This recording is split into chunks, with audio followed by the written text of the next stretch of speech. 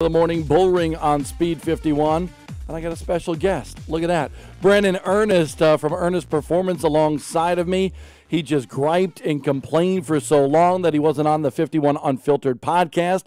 We let him on the show just for a little test run a couple of weeks ago. Then he bailed on us in a late emergency call. I was calling him while coming up the highway, driving back from Pensacola last week, and he said, I couldn't do it. I had some sort of business or something to attend to on Monday morning last week. So now you finally make your appearance, the big one, on the desk. You know, who knows? Maybe you can be a replacement for Casey LaJoy. Maybe.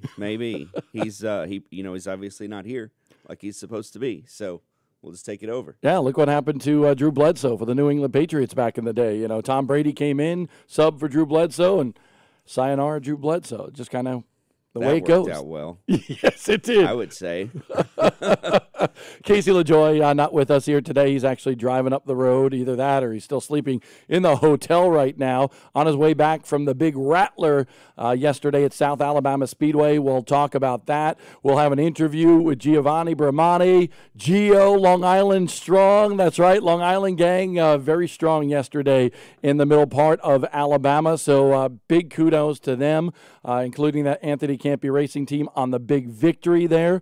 But this time of year, and I know you love stick and ball sports so much, they call this time of year March Madness.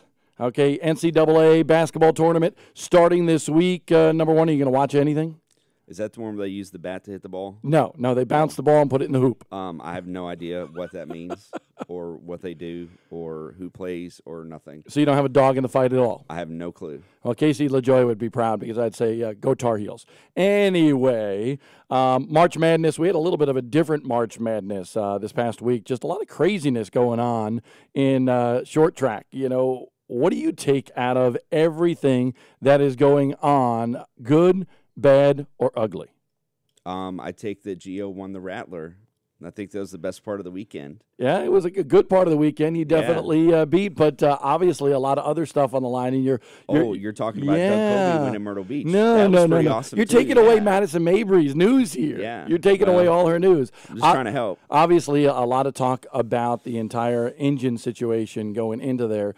You have a company, Ernest Performance.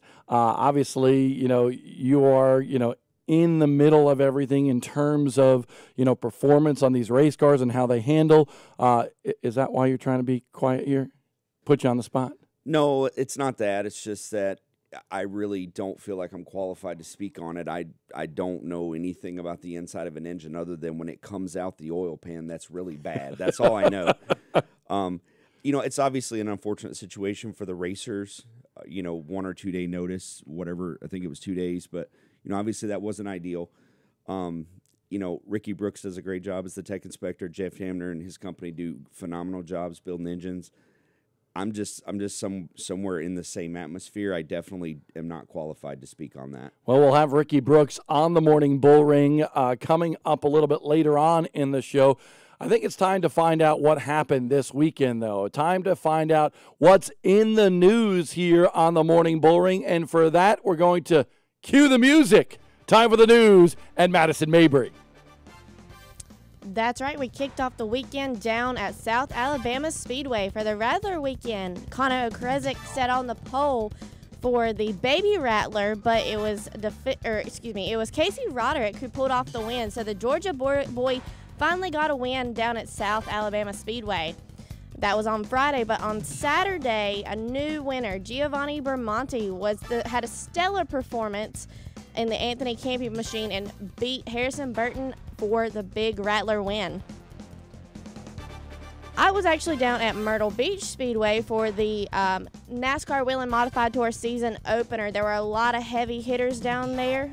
Always a great showing down there for a lot of the Northeast guys that come down for the championship and try to make a championship run. Justin Bonsignor was pretty fast in practice, but it was Doug Colby who set on the pole and ended up in victory lane after a roller coaster of events down there. Lucas Oil dirt late models got rained out at Atomic Speedway. That's kind of been rained out before. So they have postponed that until April 11th, but they did get to go racing down in Brownstown in Maryland. B-Shep pulled off the win over Devin Moran over there. Over at the West Coast, we had a couple of winners. Carson Macedo picked up his first win in the Kyle Larson machine at Chico Speedway at Silver Dollar Speedway, and then Logan Schuhart pulled off another win at Stockton. And, of course, that was World of Outlaws. See, you're so excited about your World of Outlaws, you forgot to tell us even that it was the World of Outlaws. I know. I love the World of Outlaws. It just comes naturally to me. That's right. I love talking about it. There was a lot of racing action this weekend. There was some more modified action down at Caraway. SMRS raced on Sunday, and Matt Hirschman picked up the win there. He raced at Myrtle Beach also. He did not really have the showing that I think he expected, but he was able to pull off another win down there. Typical big money Matt. That is right. The Southern All-Stars, they were supposed to kick off their season at Cherokee Speedway a couple of weeks, but once again, that rain kind of took away from it. So they kicked off their season down in Florida at Southern Raceway. Neil Baggett won on Friday night. And then Casey of thought here. Yeah, Casey Roberts, I did have it right, snuck away with a victory on Saturday. Let's go a little bit more into some dirt late model steel. Lancaster Motor Speedway had the Carolina Clash. Michael Brown swept the weekend. He won the crate feature on Friday and then won the crate and super feature on Saturday as well. So he completely swept the weekend at his home track. Plenty of racing around America this past weekend for sure. Madison Mayberry, we appreciate you joining us on the Morning Bullring. She'll be back at the top of the next hour with some more updates and what went on during the weekend in the world of short track racing.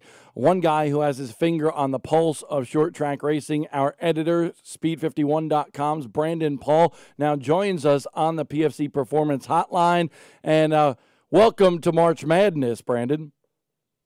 Thank you. And it was kind of, I think it's a proper name for the last week or so of news in the short track racing world. So it's not just on the basketball court, but I think we have some madness of our own on the short tracks right now. Obviously, a lot of talk, a lot of discussion, a lot of banter on social media, which honestly can be, very bad at times. What was your take on how things played out last week with this engine situation heading into the Rattler at South Alabama Speedway? Well, I mean, obviously there's a lot of factors to it, and we saw kind of all of those factors come out throughout the week. I guess I'll just kind of set the stage for those who maybe aren't aware of what exactly is going on with the Hamner racing engines within the super late model world. So basically Wednesday, the Sealed Engine Alliance leaders, otherwise known as SEAL, came out and basically said that they were going to be placing a restrictor on the Hamner racing engines based on a dyno test conducted in Tennessee. And that was following the Snowball Derby. They took a bunch of engines following the Snowball Derby from different manufacturers to compare the performance. And according to SEAL, the Hamner racing engine, or Hamner racing engines, outperformed these other engines on the dyno test. So their reasoning to put this restrictor on those engines was to even out the competition and make it so that all these engines were on a level playing field. So that's part one. Part one of the story was there. The next day, we caught up with Justin Ortel, the owner of Hamner Racing Engines, who kind of criticized the SEAL program, said it wasn't exactly what it was supposed to be. There was a lot of stuff that was in black and white, and that he was going to try to work with Ricky Brooks and kind of get that program, what he considered to be back on track, just for the whole good of the super late model world.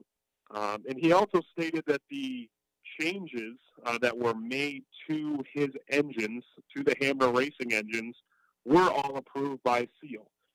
That's what he told us. But then on Saturday, we spoke with Ricky Brooks, and Ricky Brooks, in fact, said that those changes were not authorized. So we sort of have some he said, she said sort of thing there with the changes that were supposedly made to increase the performance in the Hamner racing engine. So that's kind of where we're at.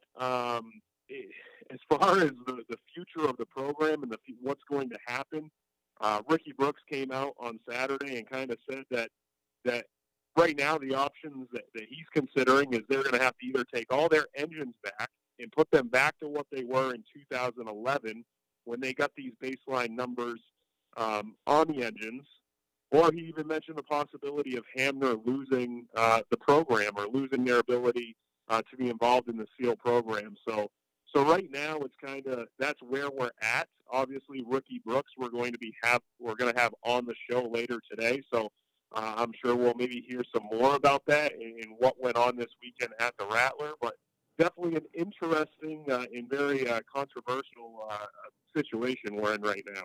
It was definitely a hot topic all week long from that announcement right throughout the weekend. No matter where you turned, whether it was Speed 51, Matt Weaver was reporting a bunch of stuff, as well as a lot of heated discussion on social media. And by the way, just for the record, a Progressive engine won the Rattler with Giovanni Bramani. And by the way, congratulations to you, too, because you tuned the shocks on that Anthony Campy racing machine. Yeah, I appreciate that. Gio is actually one of my favorite drivers because when he was hurt, he still went to the racetrack every week with his team and worked on a car and cooked them guys hamburgers on the grill. He just wanted to be involved in it, So I think a lot of people can learn from that nowadays. Yeah, and actually the funny thing is down at the Snowball Derby when we went back, I think it was for the Snowflake, Anthony Campy's team had been parked next to my camper all week long, and all of a sudden I show up and there's a Christmas tree out there, and I'm like, what the heck is going on? And Gio actually went to the store, wanted to get in the holiday mood for the team, and bought a lit Christmas tree and put it, it just shows the character of the young man out of Long Island, and I think he's a superstar. And speaking of that, Brandon, he is one of those we talk about in the short track draft presented by PFC Brakes, that stock can rise with some of the races just prior to the short track draft, and I believe Gio is a perfect example of that. Yeah, I couldn't believe it watching yesterday. I mean, looking at our staff picks that we do for all of these big races on Speed 51, I mean, everybody had Ty Majeski or Harrison Burton, Bubba Pollard, and rightfully so. And for Gio to go in there, obviously he's with a good team with Anthony Campy Racing, but for him to go in there in his first super late model start, his first time back in a race car since a back injury last season that sidelined him for the end of the season, and to come out there and win one of the, I would probably say, top 10 super late model races in the country.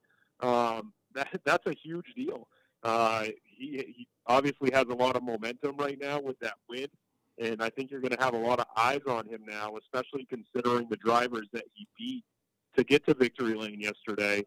I can't help but think that his stock is going to rise exponentially entering the short track draft.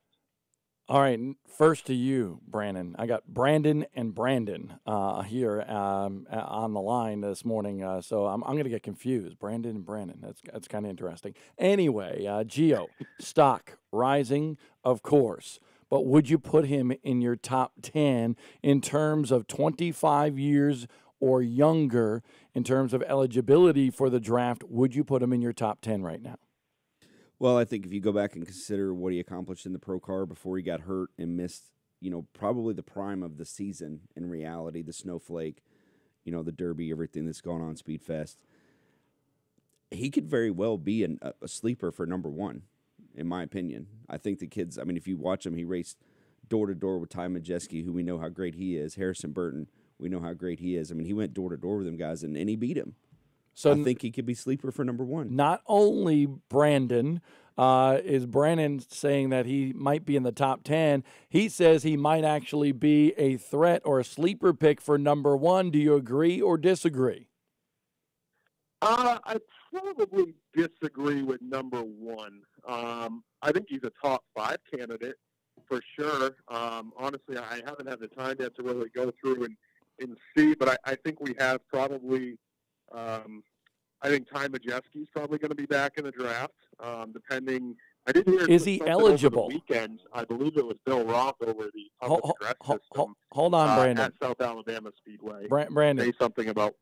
Oh. I got to ask you, is he eligible? Mark Keeler and I were talking about this, and Brandon is, turn your mic on, Brandon is actually saying no as well. So what is your take, Brandon? Why, I would want to look at the documentation again. But I mean, being how he's an Xfinity driver, he's not eligible, right? Well, is he an Xfinity Series driver this year? And that's why I say I have to go back to the documentation because I don't remember exactly how it's worded. So Brandon knows a lot about the rules, and he can fill us in because I made the rules, but honestly, from year to year, I got to be refreshed on the rules, just like any good competitor. So, Brandon, you're saying Ty Majeski is eligible? Well, like I was about to say, it depends if he announces any plans to race this year. If he isn't racing in the NASCAR Xfinity Series or the NASCAR Camping World Truck Series this year, and plans have not been announced as we speak right now, I would say he's eligible because he's back into the super late model world. And I think we did kind of the same thing with a guy like Austin Terrio when he went and did his 6 or 8 race deal with Junior Motorsports a few years ago. Once they get back in short track racing, if they don't have a ride, they should be eligible. Well, I mean, a precedent has been set. Austin Terrio, even Stephen Wallace back in the day, they kind of, lost their rides or whatever and became eligible. But I think, Mark Keeler, that we might need to go back to the war room that we did years ago because I think the rules might have changed at that time in the terms of, I think we might have said at that time that if you lose your rookie eligibility in the Big Three, you lose your eligibility for the draft. But like Brandon said, that might have been negated or we might have missed the rule with Austin Terrio. Yeah, and I can't remember which driver it was that we were talking about in the war room, and it was that first war room that we did. And I thought, if I remember correctly, which oftentimes isn't the case, but I thought that we went on rookie eligibility, so you could start 3-4 races or so in those Big Three, but if you lost your rookie eligibility and you weren't eligible in those Big Three, then you were considered you were a Big Three driver, whether you had a ride or not. You weren't eligible to go back in the draft. So we're going to have to go back and look at some footage there from the war room and see what we did. You know what we might have to do? We might need to form our own committee and then come up with the eligibility of the draft and stuff and just make the rule, maybe a couple days prior to the draft. Anyway, Brandon Paul, that was just a fun joke, okay? Bottom line, we're here to talk about short track racing. We appreciate you joining us on the Morning Bullring. What do you got coming up? What are you looking into in your crystal ball, Brandon? Well, I mean, I'm looking forward to Richmond. I've never been to Richmond, so I'm looking forward to going down there and seeing a lot of guys that I normally cover up here in the Northeast with the Pro All-Star Series race for the first time this year. A lot of those past North guys, and obviously the Tour Type Modified. I think that's going to be a good show. This coming weekend, we have the makeup for the March Madness at Cherokee. I love watching those dirt late models from Cherokee. I went to that event probably 4 or 5 years ago when I was down there and really liked that racetrack. It's an awesome facility. If you're listening and you haven't been there and have the opportunity, definitely check it out. So those are two the next coming weekends that I'm really looking forward to either watching it online or watching in person. Yeah, I'm definitely looking forward to this weekend, this Sunday, March Madness. Yes, March Madness is not only basketball, but on the racetrack, the dirt late models of the Southern All-Star Series will do battle in that coveted race at Cherokee Speedway, just over the border from North Carolina to South Carolina. Brandon Paul, we appreciate you, as always, kicking off our show. Have a good show. Go Duke.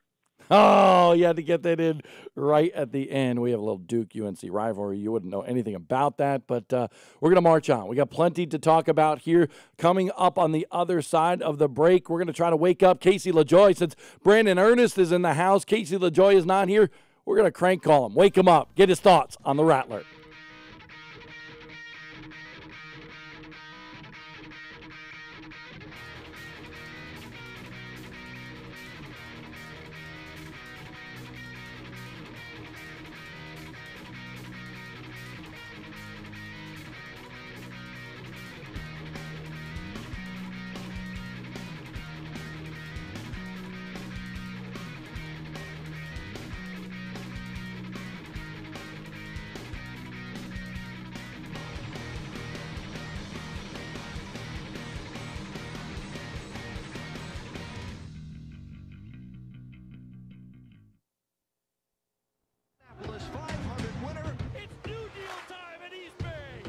pod for the third time this week.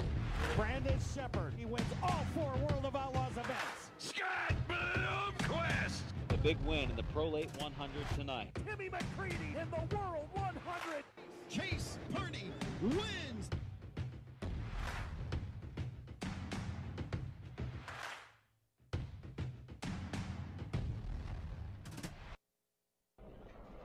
Speed 51's video network, where the battles are legendary. Get the full picture on short track racing. We'll take you behind the scenes. He's just a meathead. He's always the same way. Your track, your driver, your sport, your passion. Dirt, late models, modifieds, and more. Race highlights, recaps, interviews, and thousands of on-demand videos. Speed 51 Network, short track racers' home for the best video coverage.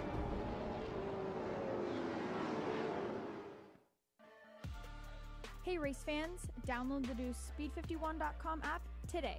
Breaking news, feature stories, the Unfiltered podcast, live race coverage, schedules, and more right at your fingertips. Download it today on iTunes and the Google Play Store.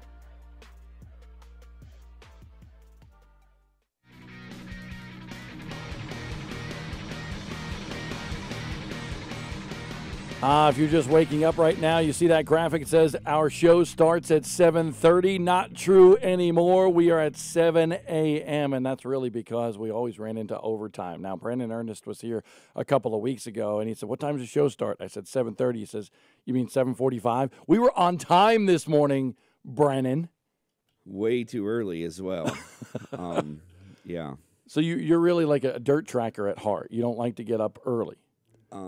Not at all. Do you need some coffee? You're so much more interesting when I talk to you on the phone. You've been like kind of dragging this morning. I got to be honest. We're going to get warmed up here. It just takes a little while. I normally get up about 8:30. We're 2 hours early. So it takes a little while to catch up. Yeah, but maybe I do need to start drinking coffee. I don't actually drink coffee. Yeah, neither do I. Start. Yeah, Mark Keeler drinks coffee, but when he does, on the way back from Indiana, you got to stop like 6 times, for bathroom breaks. So, is it coffee or is it the Monster? Red Bull?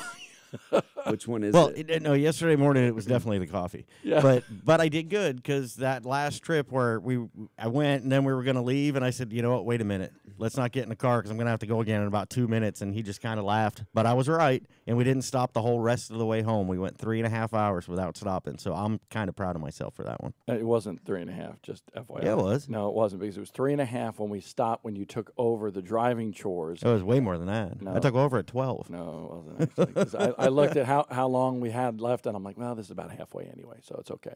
It was actually 2.5. You went 2.5. I'll give you that. You went 2.5 hours without having to go to the bathroom. All right. I'll take that. I'll take that. I'll take anything I can get at this point. You can never. I told him, listen, back in the day, okay, there was a driver in the Northeast, Joe Mamalito. He was a Long Islander, local modified driver, ran on the NASCAR Wheel and Modified Tour, and I remember my parents let me go with him at one point, and we had the cube van and the trailer behind it. And I said, hey, Joe, and I'm like a 15, 16-year-old kid. And I said, hey, Joe, are we going to stop soon? I got to go.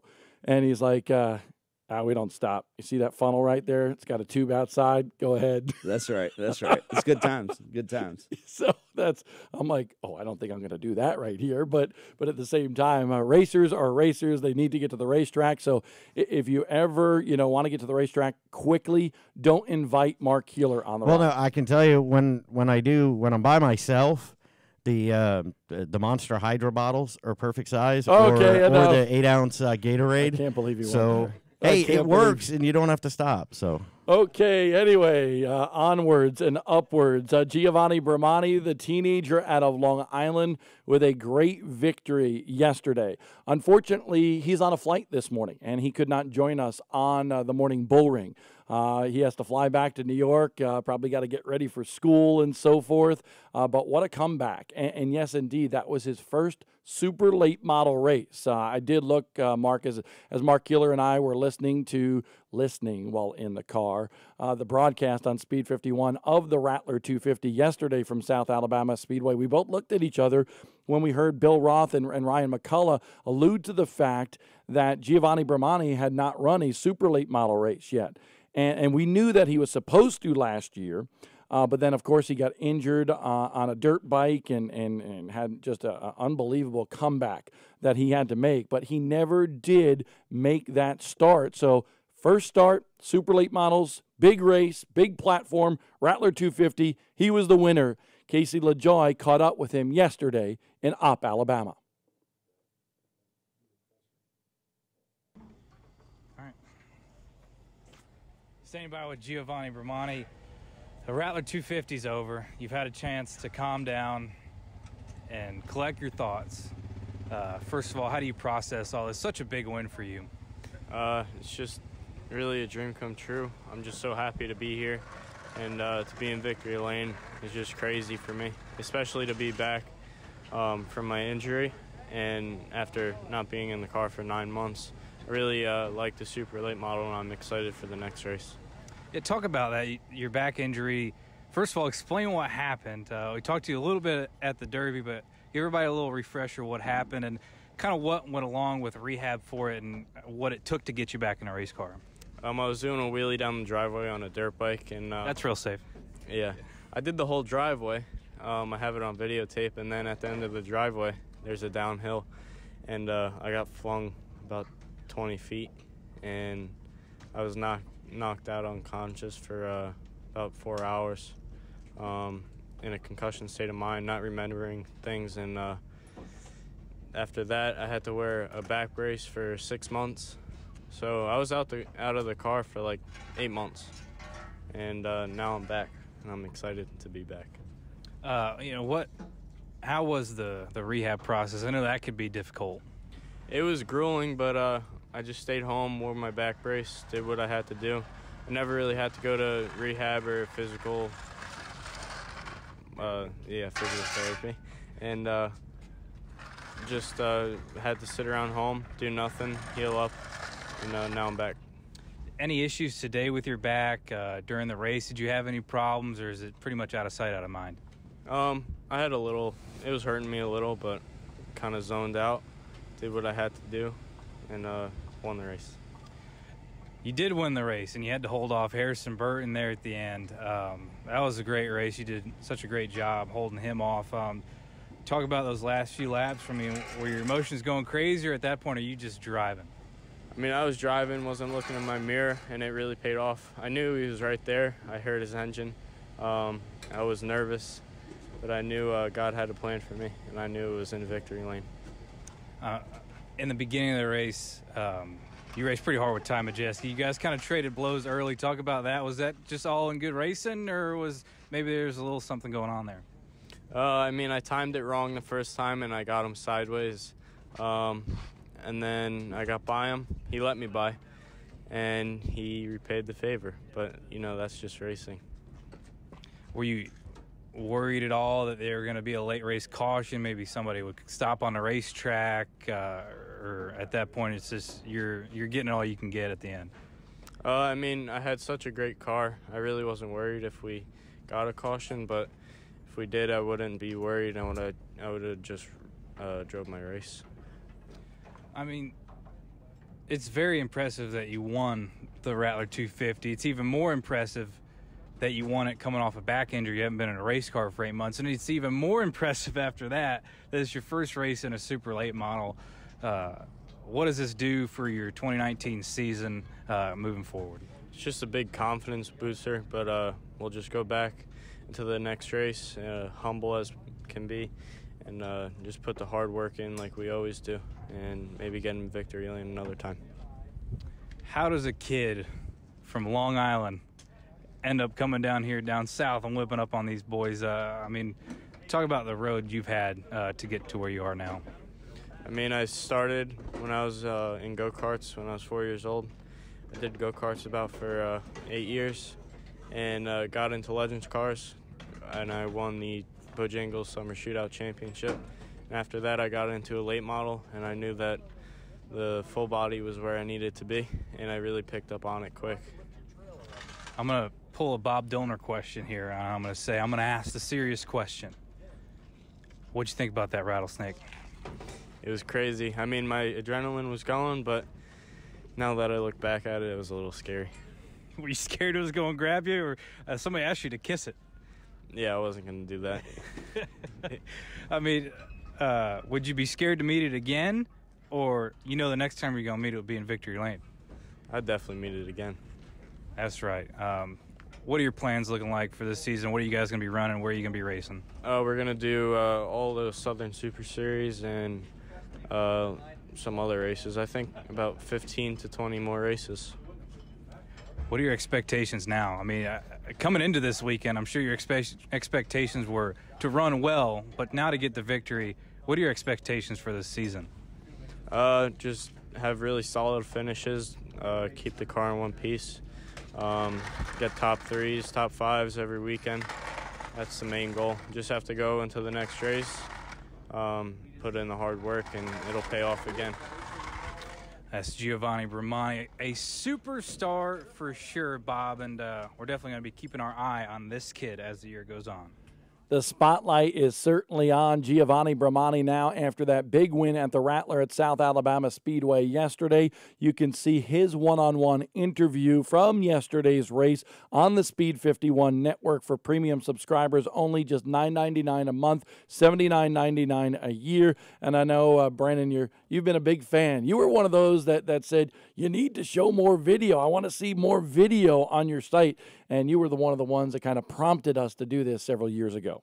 Yeah, I think so. I think it's a big deal. I mean, if you go on, especially if you weren't able to be there like myself, then you can go on. And I think Casey did a couple videos from the track this weekend, and I got to watch them and, hear the scoops about the Hamner deal from Ricky and everybody else. And it's really cool to be able to keep up with it. You guys do a great job. The highlights for that race will be on the Speed 51 video network at 5 p.m. today. So highlights of that entire 250-lap race will be on at 5 p.m. Check that out if you're a premium subscriber. Now, I still get back to, the draft, and I want to throw this at you because you said that Giovanni Bramani might be a sleeper number 1 pick. You were one of the, several people. I think last year we had 76 people on our panel of experts that actually voted for their, whatever they wanted to turn in, anywhere from, 10 to 51 drivers in terms of the youth in America and where they wanted to rank them 25 years or younger. And you couldn't have, you could still have your rookie eligibility in NASCAR. But do you think that he's going to be higher than Chandler Smith? He's going to be higher than a Haley Deegan and some of those other drivers out there? Do you really think after one super late model race, be it a victory on a big stage, that he is a number 1 contender if you throw a couple of those names out there like that? Like I said earlier, I used the word sleeper, and I 100% agree with that. No disrespect to Chandler Smith. Obviously, the kid's done a lot, but he's been around a little while too. And, at some point, win percentage has to factor in as well. He's just 16, though. That's the funny thing about Chandler Smith. Chandler Smith, he's been around since he's 12 years old. We've known him for that long. And he's just 16 years old. He's just won, a couple of ARCA events, just won a couple of super late model events. He has been there. But he, to me, Mark Heeler and I were talking about, is there a clear-cut favorite? And if you look at the last couple of years, 3 years ago, you knew it was going to be a battle between Ty Majeski as well as Todd Gilliland, okay? Ty Majeski got it. He's not now eligible in the next year, okay, in terms of, no matter whether he's in NASCAR or not, you're not eligible as the prior year's number 1 pick. So the following year was Todd Gilliland, okay? Now he's out. He's going big time.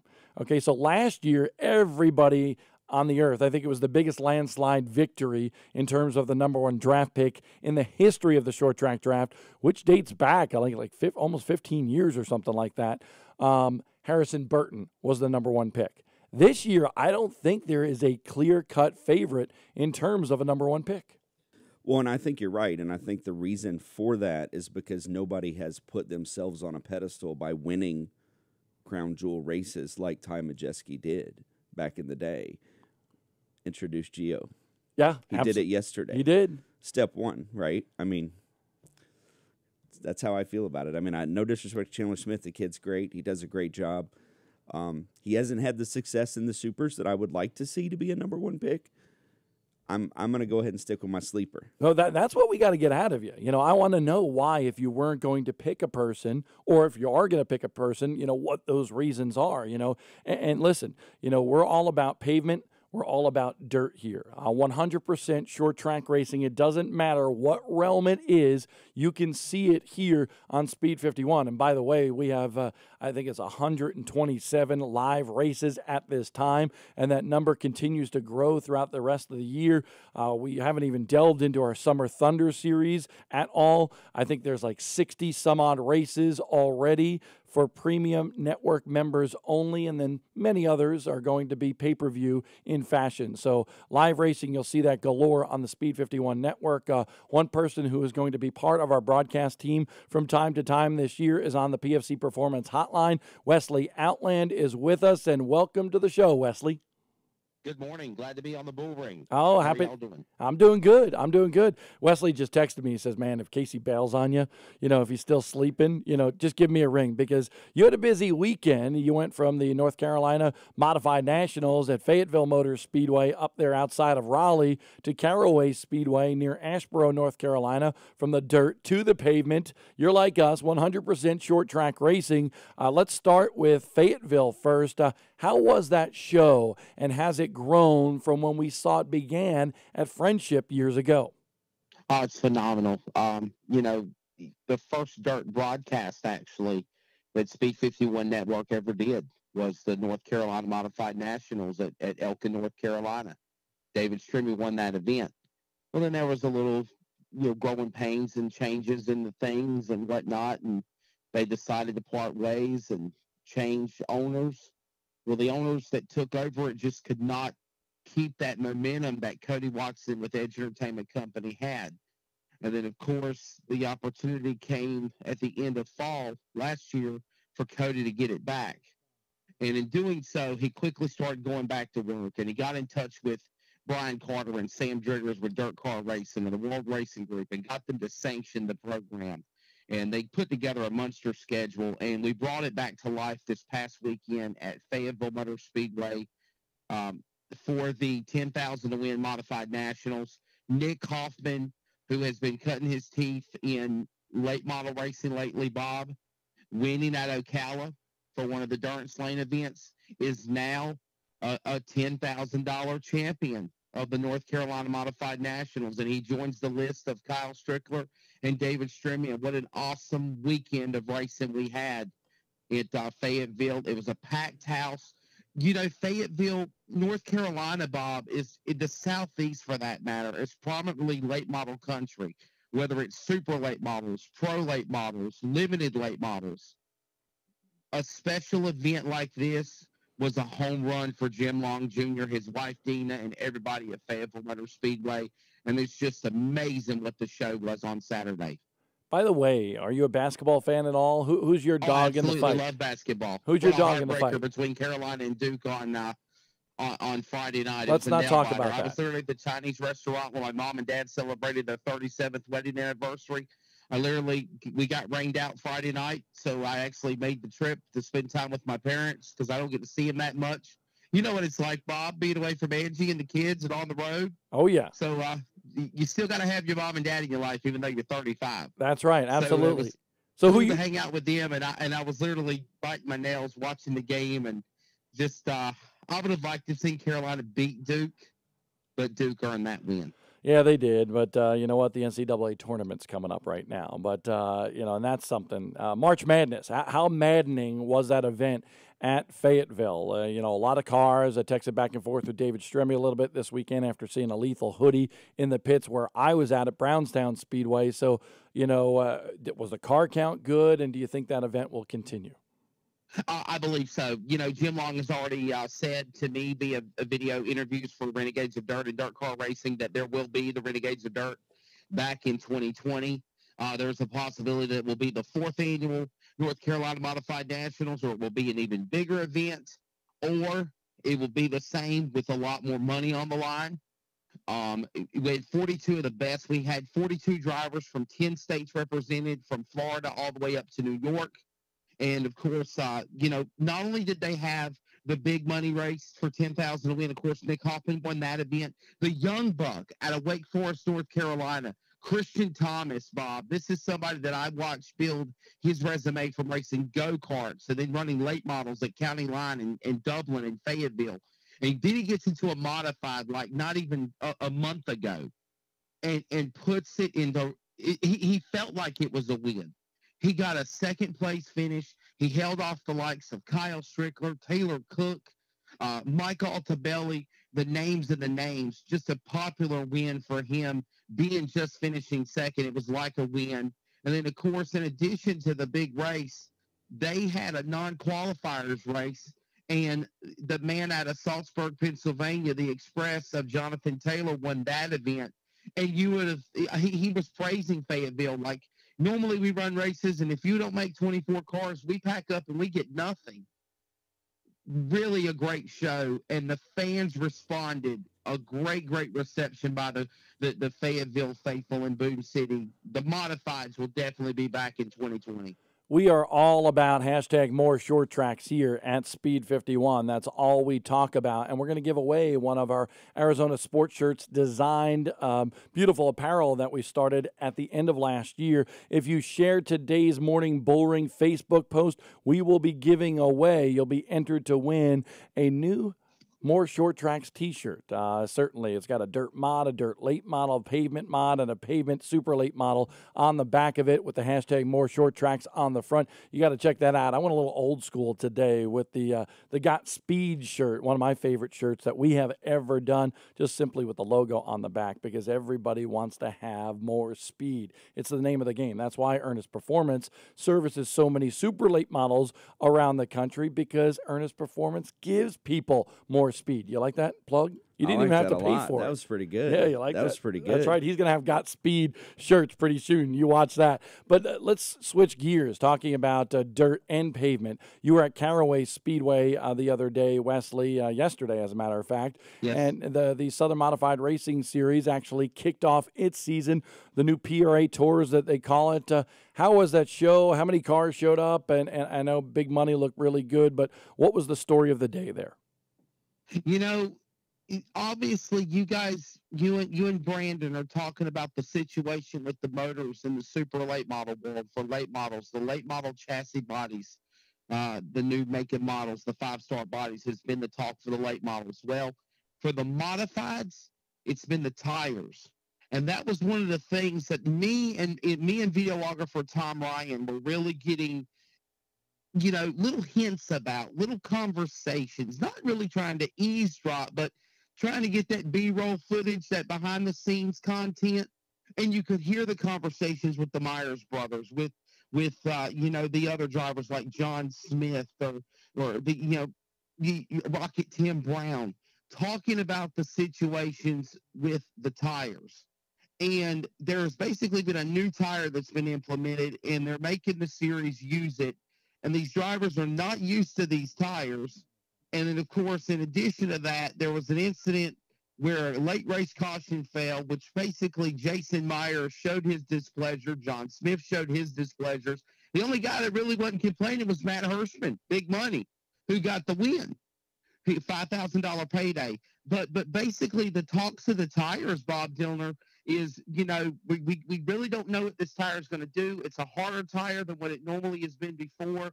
And most of all, this rule of you can't scuff and turn your tires to clean them off before coming to one to go, because basically when they come to the choose rule, they go to the cone, they come back around, they're taking the green. And a lot of drivers were not happy with that. And of course, Jason Myers, and you'll be able to check out that interview on our coverage, of course, being a subscriber at Speed 51 Video Network. Basically, they all said, we're all in this same boat. But I think it's something that Renee Hackett, Randy Myers, and hey, guess what? Even former NASCAR Cup Series race director David Hoots are involved with the PRA program, the PRA Tours program. Yeah, that's interesting. Brandon and I are looking at each other, just to clarify this rule again, Wesley. So you cannot scrub your tires after one to go, or clarify that rule for us, because Brandon and I are kind of looking at each other and just scratching our heads. Okay, so basically what they were doing was they put the cone out at the one-to-go indication. So basically they were making sure that scoring was correct before they put the commitment cone out. When they put the cone out for drivers to choose inside or outside for the restarts, okay, they cut the lights off and they were coming to one-to-go. So basically once they made that commitment for the cone, and they hit the back straightaway, the cone lady runs across the track, picks up the cone, goes back across the track with it, and they're coming to green. Well, in doing so, they didn't have the chance to be able to swerve the cars back and forth, try to clean their tires off like they normally get a chance to do, because they're coming to green. They're in the box ready to go. Okay, so it's not necessarily a rule. It's just something that happened because of the whole cone situation and so forth, just to clarify. Yeah, I mean, I don't think it's per se a rule, but I think it's when they come to the cone, they're coming to green next time by. Gotcha. 10-4. So maybe they need an extra lap. Maybe that's what they were trying to say. They need an extra lap to be able to clean their tires off, because pretty much the upset party of the whole deal was pretty much Jason Myers and his big brother Bert. He even said, I feel bad for my brother because he was the sitting duck of this whole deal. Because if they wouldn't, that late race caution wouldn't have failed, I believe Jason and Burt could have really ran down Matt Hirschman and got around them. But of course, on that late race caution, he got stuck on that restart, got stuck to the outside, didn't have a chance to clean off the tires for the restart, and then he just went up into the tater patches, we call in the dirt world, into the marbles to the top of the racetrack in the asphalt world, and it took his chance away from losing the race, and he ended up finishing 5th. Oh, gosh, I don't know, Brandon. I listened to that, and it's not a rule, okay? But, Wesley's basically saying that the drivers were saying that they couldn't clean off their tires after that cone was put on the racetrack. I don't know if I buy that too much, because if you're a good enough race car driver, you can still figure out how to get some heat and juice that, gas, that throttle pedal a little bit, maybe clean those tires. It's a little bit more difficult when you're side by side, but it still can be done. Well, I mean, Matt Hirschman didn't have a problem. I mean, Matt Hirschman's, in all due respect, I mean, he's one of the best ever, and I'm pretty blessed in my own mind to be able to see him, watch him race in his prime. It's a pretty cool deal, and he's not a customer either. So, but yeah, he didn't have a problem. Yeah, John Smith didn't have the problem, right? It's the same for everyone. I do find that there's a lot of whining in racing, don't you? Really? I mean, is it really? You I had needed no to idea. show him, Mark. I had no idea. Show his eye roll there when I said that. You're on my camera. That was like classic right there. Oh, it just wears me out. Yeah. It just wears me out. Yeah, well, Wesley, number one, we thank you for coming on the show. So thank you for that insight, and we look forward to talking to you again. Absolutely, Bob. And I forgot to tell you about the PRA tours. We got so caught up about the tires and the restarts of the cone. Basically, what Renee Hackett and Randy Myers have done, they have took the Southern Modified Racing Series, what used to be the 602 Super Limiteds, the 602 Super Mods deal, and of course now they got a Junior Young Guns Limited Late Model Series and a brand new PRA Super Late Model Tour that will launch in a couple of weeks on April 13th at Orange County Speedway. And they have created an alliance, and that is the Pretora Racing Alliance. And it's based off of the real estate company that Renee Hackett operates, Pretora Real Estate. And Pretora Real Estate Alliance Tours is basically the new entity for all of these new sanctioning bodies. And they're right back on the road again this weekend at a track just down the road from me at Southern National Speedway, the High Banks in Kinley, North Carolina. And, of course, PRAtours.com, you can find out information on all of them. Absolutely, and we're covering a lot of that. We've had all those stories on Speed 51, made the announcement here for PRA in terms of what Renee and Darren Hackett are doing with those tours. And in fact, we're going to cover a couple of those races live on Speed 51 this year. I want to get back to modified racing, Brandon, and I understand you even did a little modified testing here over the past couple of weeks. I think I saw something on Twitter that you were testing.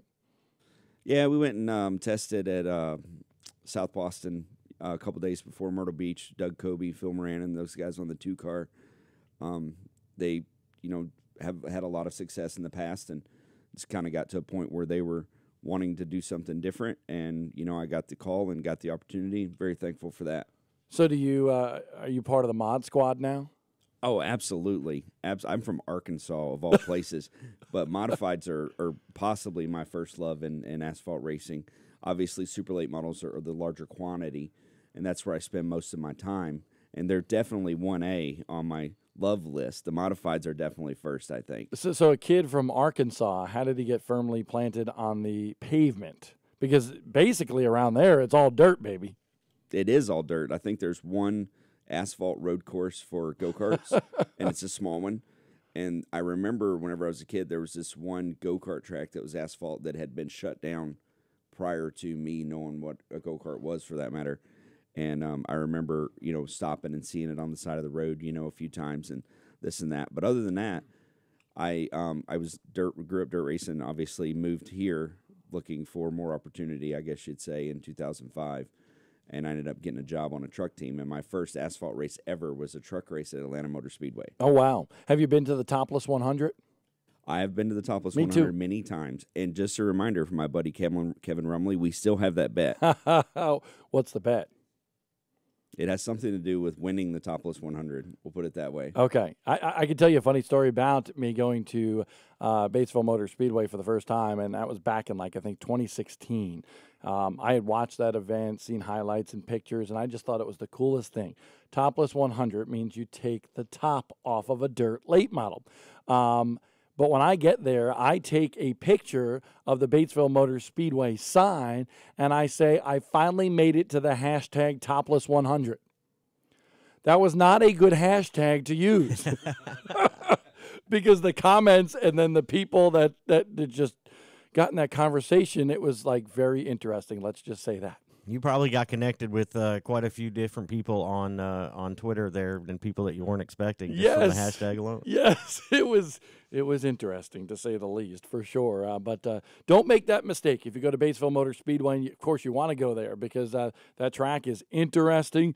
It is hot as heck there, but at the same time provides for some great racing, and you get to really see a great perspective with the drivers with the tops off inside the cockpits of those race cars. One other thing that we want to hit on this morning, Kyle Busch, a big victory for him yesterday. NASCAR career win 200. If you factor that into, how many other races he's won, I don't know how many he's won at the Bullring there as he was growing up with the dwarf cars, the Legends cars, and then late models and so forth.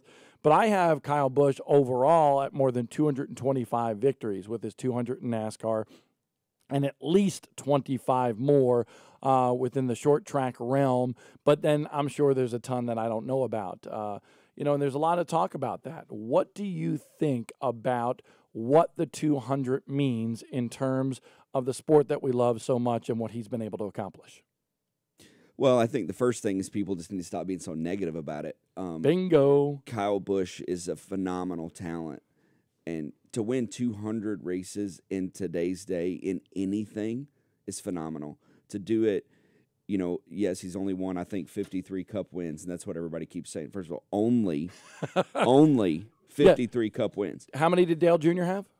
I'm not sure, but I think it was probably 18. wasn't 53. I think maybe it was a little bit more, but still, I mean, here's the deal. I don't think Dale Jr. whatever it is, 18, 21, 23.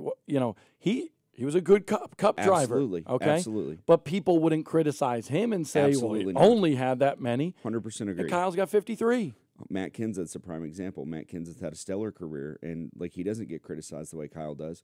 Kyle is also the all-time wins leader in Xfinity and truck, I believe. And I just don't understand how people, if you like his personality or not, is beside the point. You have to respect the talent level. You have to respect it. And I just don't feel like people give him the credit he deserves. I agree with you 100%. Kyle Busch is 100% the most versatile racer in history in NASCAR alone. In those three divisions, he is simply the most versatile racer that NASCAR has ever seen. Now, at the same time, this brings up a little conversation, because we talk about the greatest of all time. Well, the greatest of all time in racing, at least in America, goes outside just that NASCAR perspective. And a lot of people forget that. Now, we talk about 225-plus wins for Kyle Busch, and that's an incredible feat, especially at what he has done at the highest levels of racing. But you compare that to what some other people have done. Dick Trickle, more than 1,000 victories. 912 wins for Brett the Jet Hearn. 837 for Billy Moyer. Steve Kinzer has 691 World of Outlaw Series wins. The list goes on and on. Scott Bloomquist with 601. I called his 600th victory. Ronnie Sanders, and this is interesting. Ronnie Sanders, according to Elgin Statboy Trailer, 535 victories. Richie Evans, I don't believe, the 9-time National Modified champion, doesn't even have that many victories according to what we have been able to find. He's right about that 500 mark.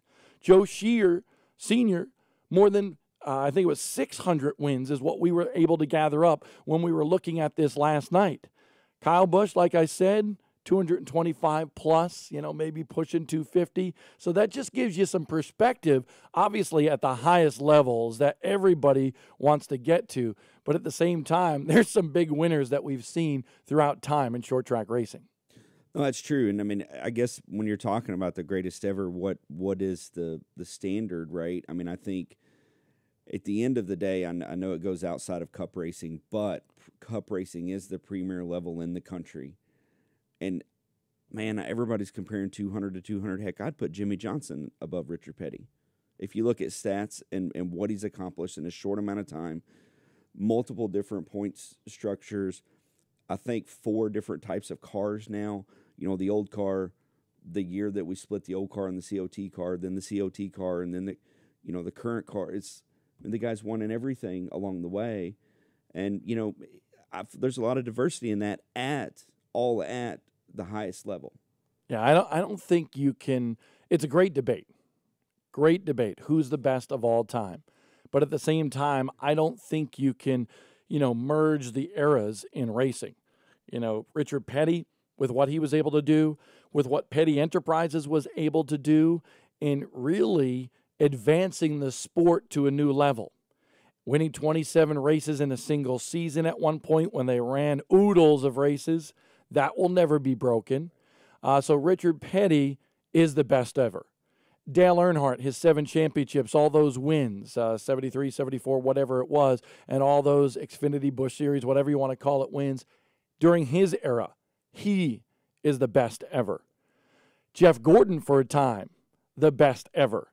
Jimmy Johnson after that with the 7 championships, all his victories, the best ever. So I think if you look at different terms, I think it has to do with the time that you're in, and then even to some degree within the realms of short track racing, who is the best ever. Okay? Was it Sammy Swindell? Was it Steve Kinzer? Kinzer's got a lot more wins in the World of Outlaws circuit, certainly than Sammy did, but at the same time, they went toe-to-toe forever. You look at dirt late models. And I saw this yesterday when I talked about it. Jacob Seelman actually tweeted out something about Steve Kinzer versus Kyle Busch. And I said, what about Billy Moyer? Billy Moyer's got 837. Well, then somebody came back and said, well, Scott Bloomquist is better. He's the GOAT. Okay, Scott Bloomquist has 601. And both of them have won the crown jewel races. But at the same time, maybe Billy has won, been a little bit longer career, has maybe won some more regionalized races, than Scott has to bump up that number. There are arguments that you can go on for time, to the end of time to discuss even who was best in the different realms of racing. Yeah, I think you're right. And I don't think there is a clear-cut answer. I mean, I think the era thing is very important. One thing that I do think is of note, on the dirt side, especially with the sprint cars and the dirt late models, is, like you said, Sammy Swindell and Steve Kinzer put those numbers down racing each other 4 nights a week. Billy Moyer and Scott Bloomquist have raced each other 70% of their career probably, and still put those numbers down against, the other argument for the best ever in their era. Now, I will say Billy Moyer has a lot of $1,500 wins around Arkansas that are making that number right up that Scott Bloomquist doesn't have. Exactly. That was what I was talking about. If you count championships and crown jewels. I think that number is probably, I don't want to quote that, but probably Scott is a little bit ahead.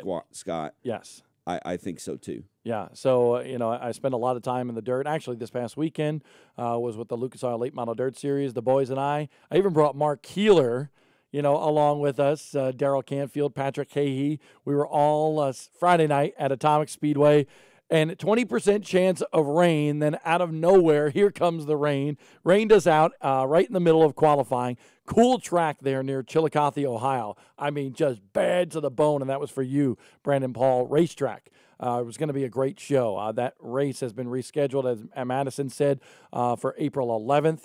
And then on Saturday night, we went to Brownstown Speedway. You talk about a cool little racetrack, Mark. That was a cool fairgrounds racetrack. And it was cool because it was a fairgrounds track, but it wasn't a huge fairgrounds. It was very quaint, very small, but I loved it. The way they had the midway set up, which you've said it many times, it's one thing dirt has on asphalt all day long is their midway areas with the T-shirts. And finally, I had to lock my wallet in the truck because I was spending too much money. But yeah, no, really cool track. The fans there, I had more people come up and talk to me, at a racetrack that they had no clue who I was, but very friendly people out in the middle of nowhere. But really cool track, and it seemed to hold up pretty good during that late model race. It was they could race pretty much all over that racetrack, so it was a really good show there. I tell you what, it was interesting because I got to hang out a little bit with my good buddy James Essex. He's the voice of the Lucas Oil Late Model Dirt Series. And at one point I was in the booth, and he kind of just brought me over and started interviewing me, and he said, who's going to win here tonight? And I thought about where we were, and I'm like, you know what? I'm going to go with the track favorite, or one of them for sure. And I said, I think it's going to be the New Deal, Hudson O'Neal. And the crowd, we were up in this little booth on top of this covered grandstand, and the crowd erupted. That, folks, is what we are missing from pavement racing. That is what we're missing. That passion. You have it, but you got to show it a little bit more. People get to be just a little bit vanilla in pavement racing, and that's got to be fixed. Tell you what, we're going to come back here on the Morning Bullring. We'll have what went on this past weekend in the news with Madison Mabry, and then on the other side of the break, speaking of 100% short track racing, we'll have a guy that goes both ways, pavement and dirt, in the open wheel ranks. Cody Swanson joining us next on the Morning Bullring.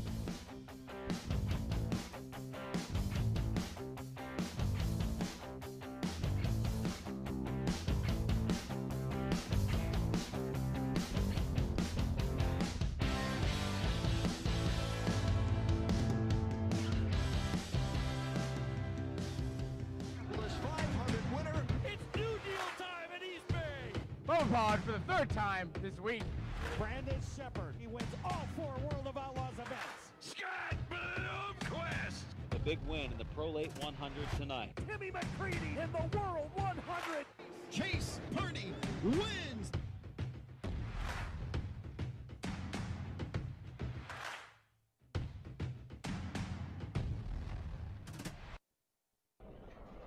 Speed 51's video network, where the battles are legendary. Get the full picture on short track racing. We'll take you behind the scenes. He's just a meathead. He's always the same way. Your track, your driver, your sport, your passion. Dirt, late models, modifieds, and more. Race highlights, recaps, interviews, and thousands of on-demand videos. Speed 51 Network.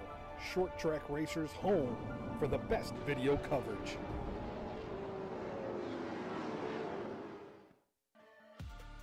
Hey race fans, download the new Speed51.com app today. Breaking news, feature stories, the Unfiltered podcast, live race coverage, schedules, and more right at your fingertips. Download it today on iTunes and the Google Play Store.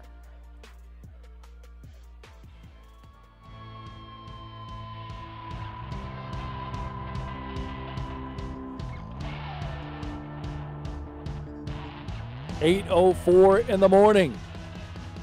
It's the Morning Bullring on Speed 51. I'm Bob Dillner, Brandon Ernest alongside of me. What do you think? 1 hour into the show, we woke you up early to get here to Studio 51. How's your evaluation? What grade would you give yourself right now? It's still early. You got to keep your microphone on more. Yet. Well, sometimes I say things I shouldn't, so I'm trying to protect myself and all the listeners out there. He's a clicker. If we gave him a pen, he'd be like back and forth, just clicking, just driving you nuts, Mark Keeler, throughout the show. But I think you're doing a good job. But I know how opinionated you are, too. I think we got to get a little bit more out of that in the second part of the show. Well, I'm only opinionated sometimes. Well, no, you're opinionated all the time.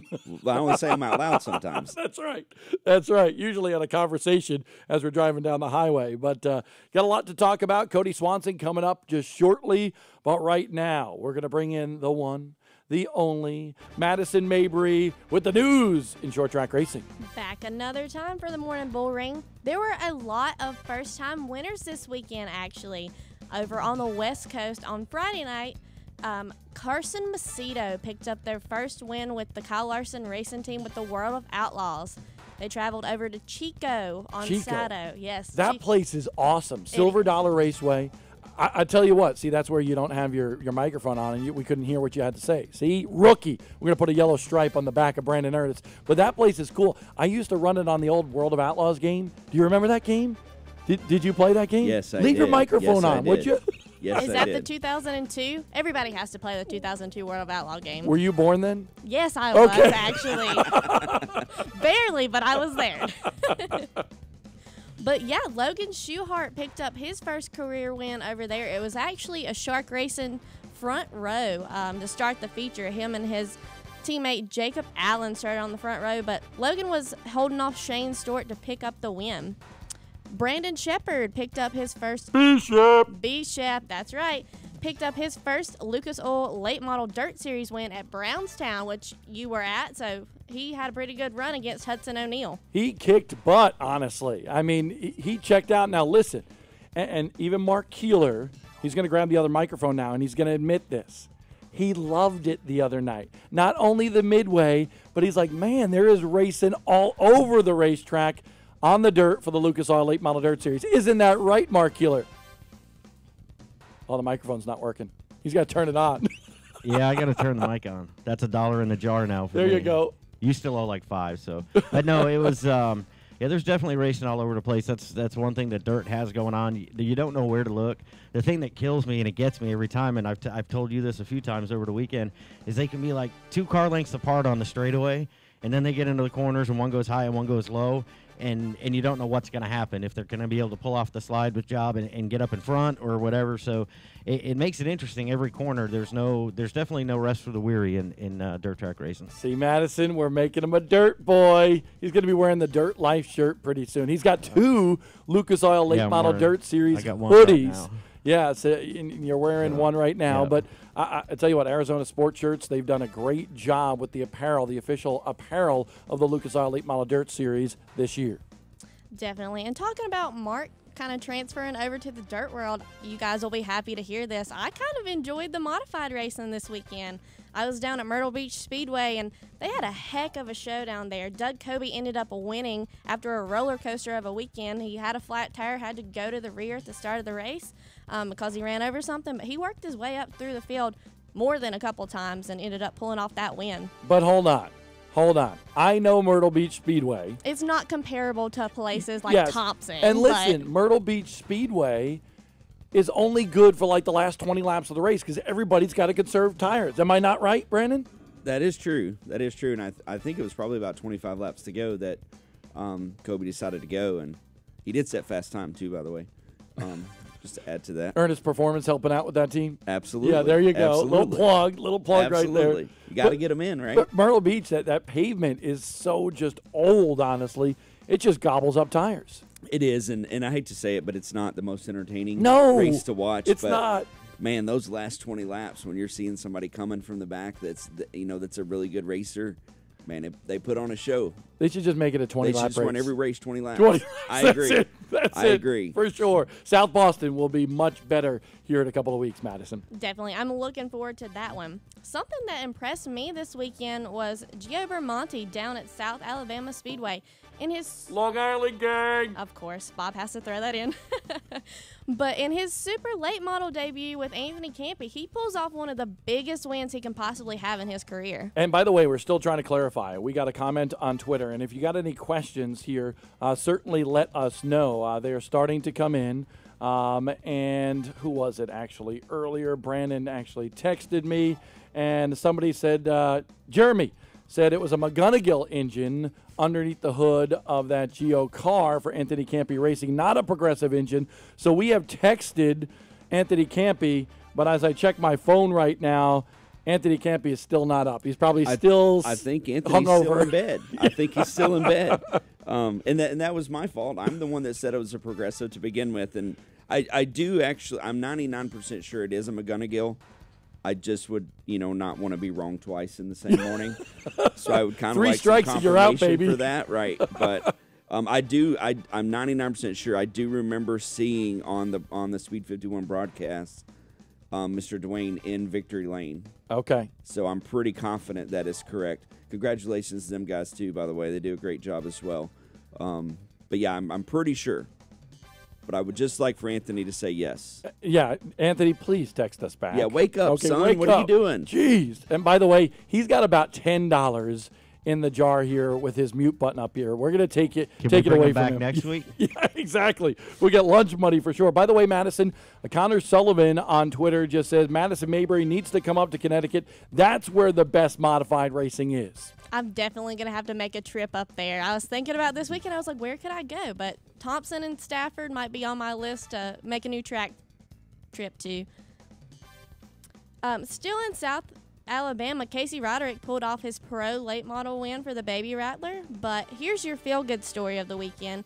Bring it. Lancaster Motor Speedway, Michael Brown ended up winning 3 features over the weekend. He won the crate late model feature on Friday, and then another one on Saturday, but picked up the Carolina Clash win at his home track. So it was emotional for him to be able to win that. And we'll see if he can continue that streak coming up at Cherokee this Sunday, March Madness. If you can't make it to Gaffney, South Carolina, you can watch that race pay-per-view style on Speed 51.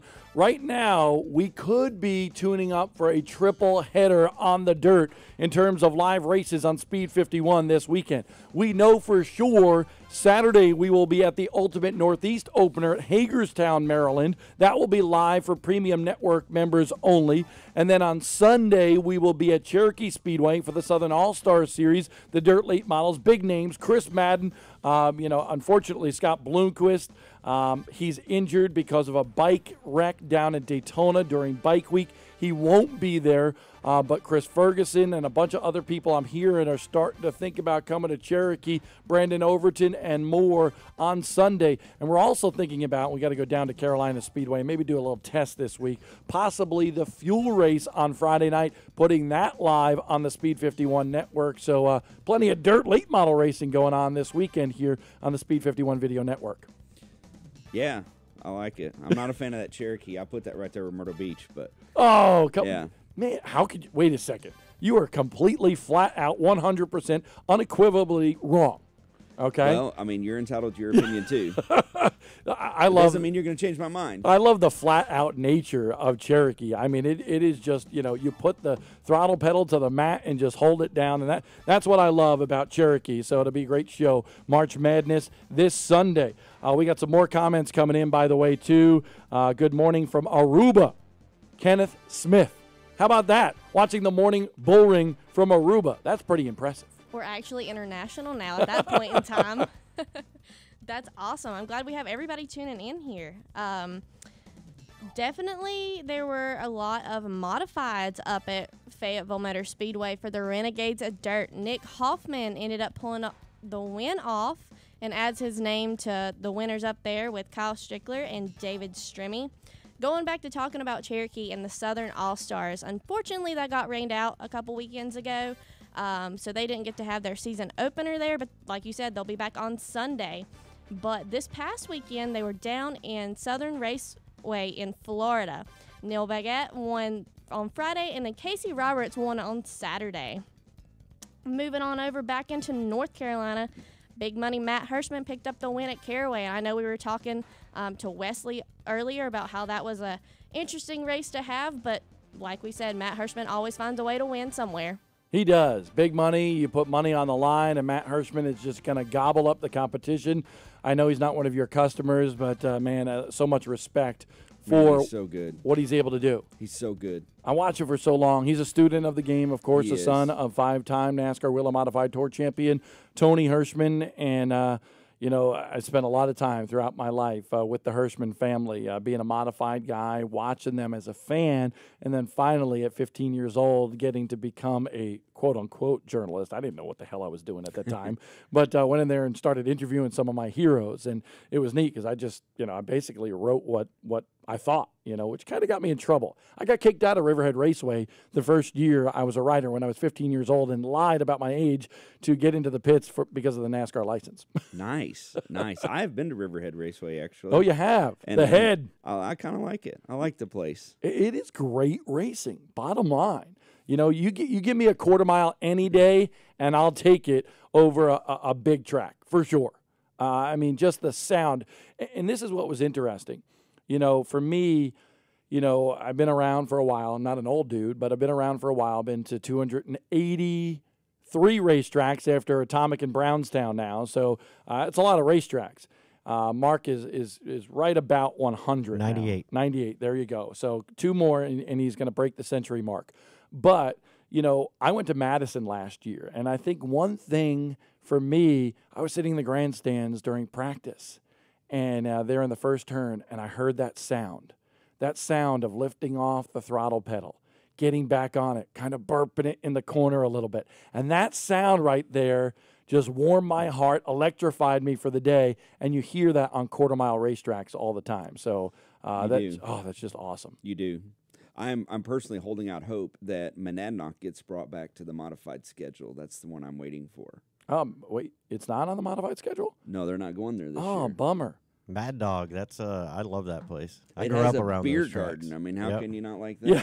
It's all those tracks up there have so much character because they're older. They do. I just love the character of all those tracks in the Northeast. Well, no matter where you go, back in the day, Plainville, that was an interesting racetrack. But then Riverside Park was so much fun. Stafford Motor Speedway on Friday nights. Thompson with their twilight shows there on Sunday. Before they put the wall, you had the big, sand there in turn 1 and 2.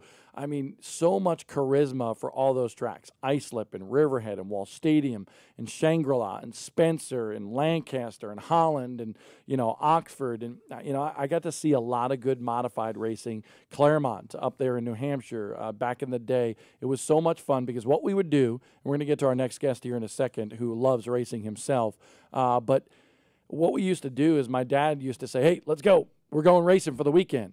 And my mom and dad and my brother Matthew would jump into the truck. And now my dad didn't have like a 4-seater like you would have these days. So, back in the day, he didn't even have a cap. So when we went to the racetrack, my brother and I would sit in the bed of the truck.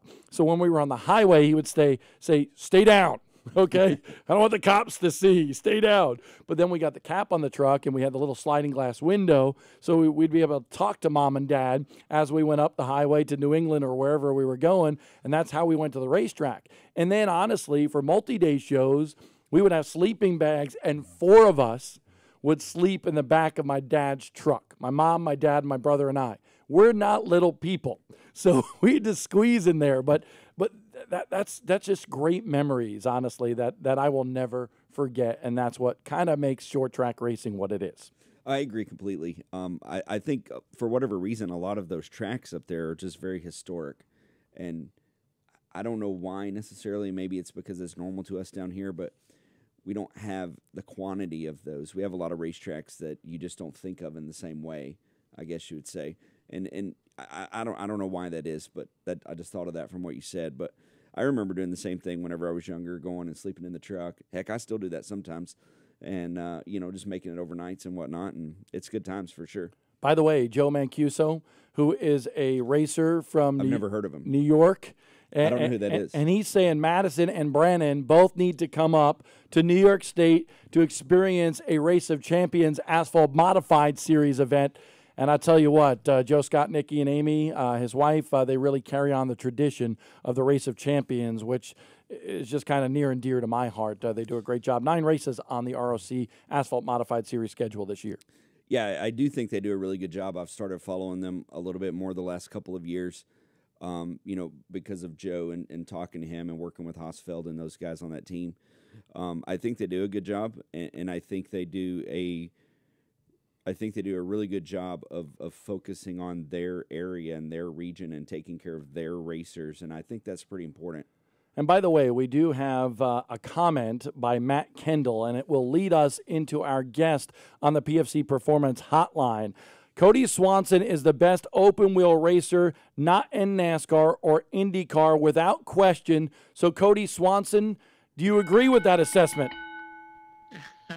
I don't know. That's for me to judge, but I appreciate the kind words. That's for sure. It's always good to kick off a first-time caller on the Morning Bullring with a great comment like that.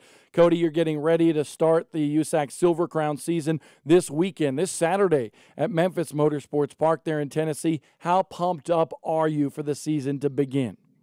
Yeah, I mean, definitely looking forward to it. It's been a very busy winter trying to get the Nolan Racing team ready. My first time running Silver Crown with them, and looking forward to my first trip to Memphis, and hopefully we can have a good run there. 4-time USAC Silver Crown Series champion.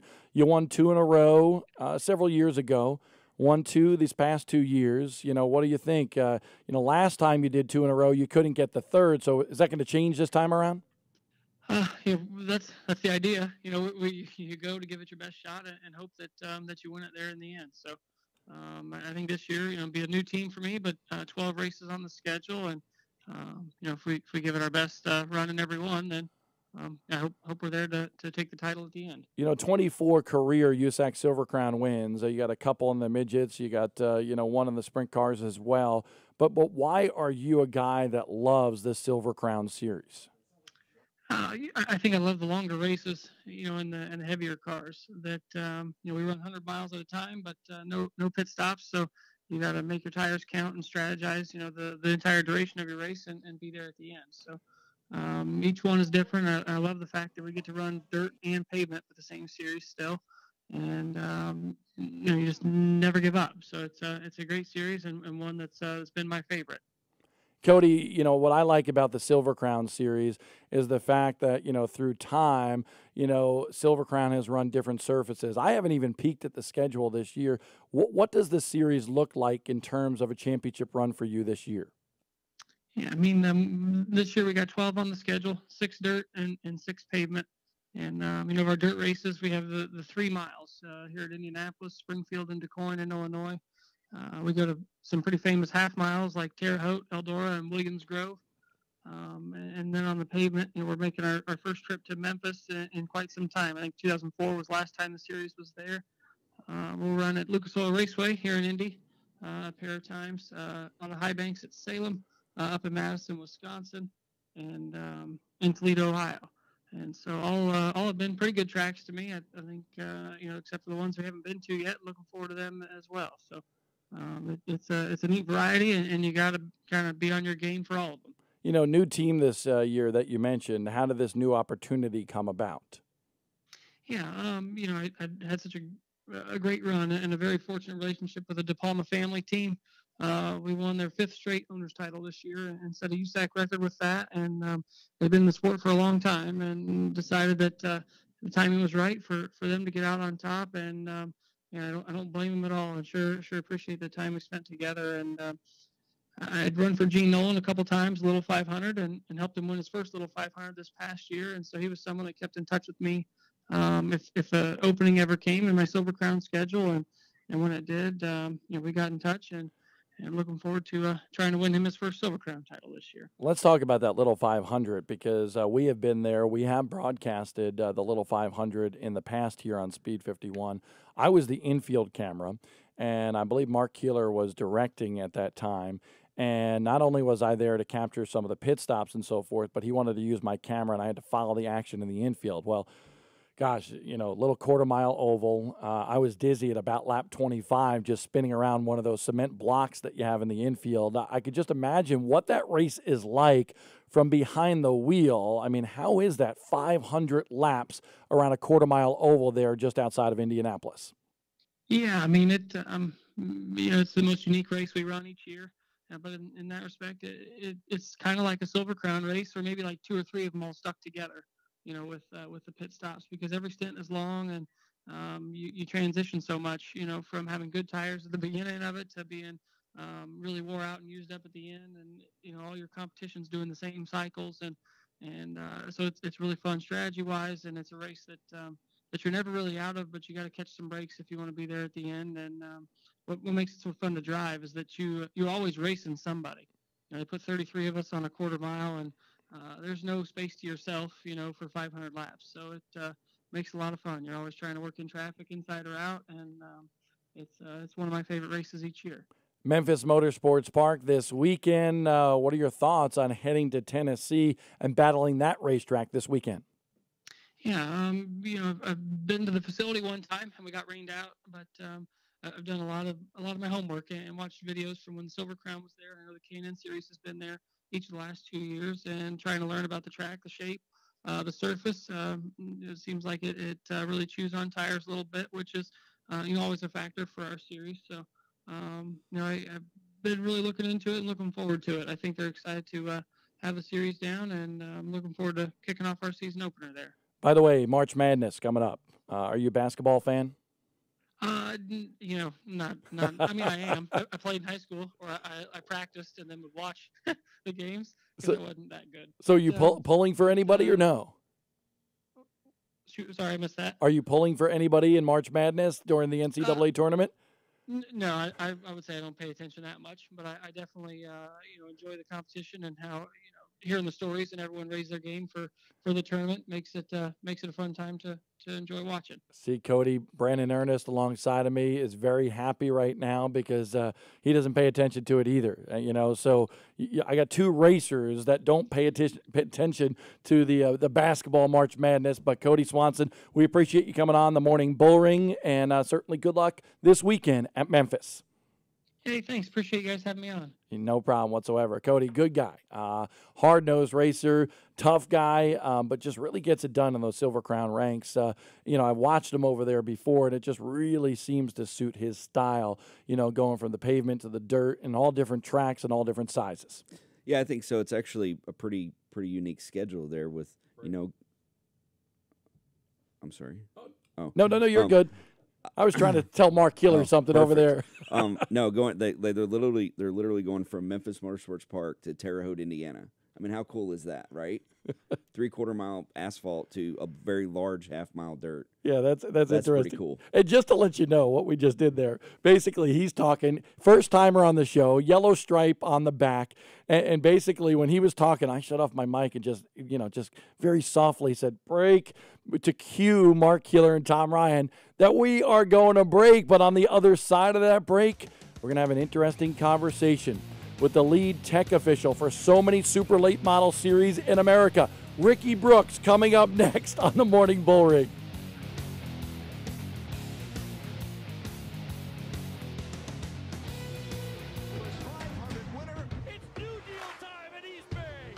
Pod for the 3rd time this week. Brandon Shepard. He wins all 4 World of Outlaws events. Scott Bloomquist. The big win in the Pro Late 100 tonight. Timmy McCready in the World 100. Chase Purdy wins.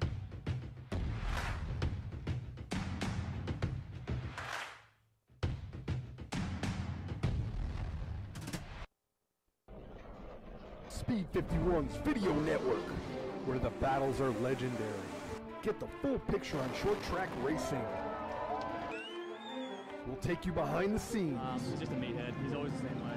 Your track, your driver, your sport, your passion. Dirt, late models, modifieds, and more.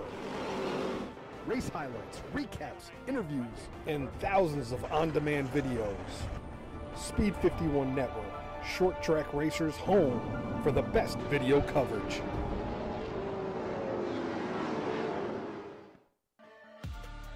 Hey race fans, download the new Speed51.com app today. Breaking news, feature stories, the unfiltered podcast, live race coverage, schedules, and more right at your fingertips. Download it today on iTunes and the Google Play Store.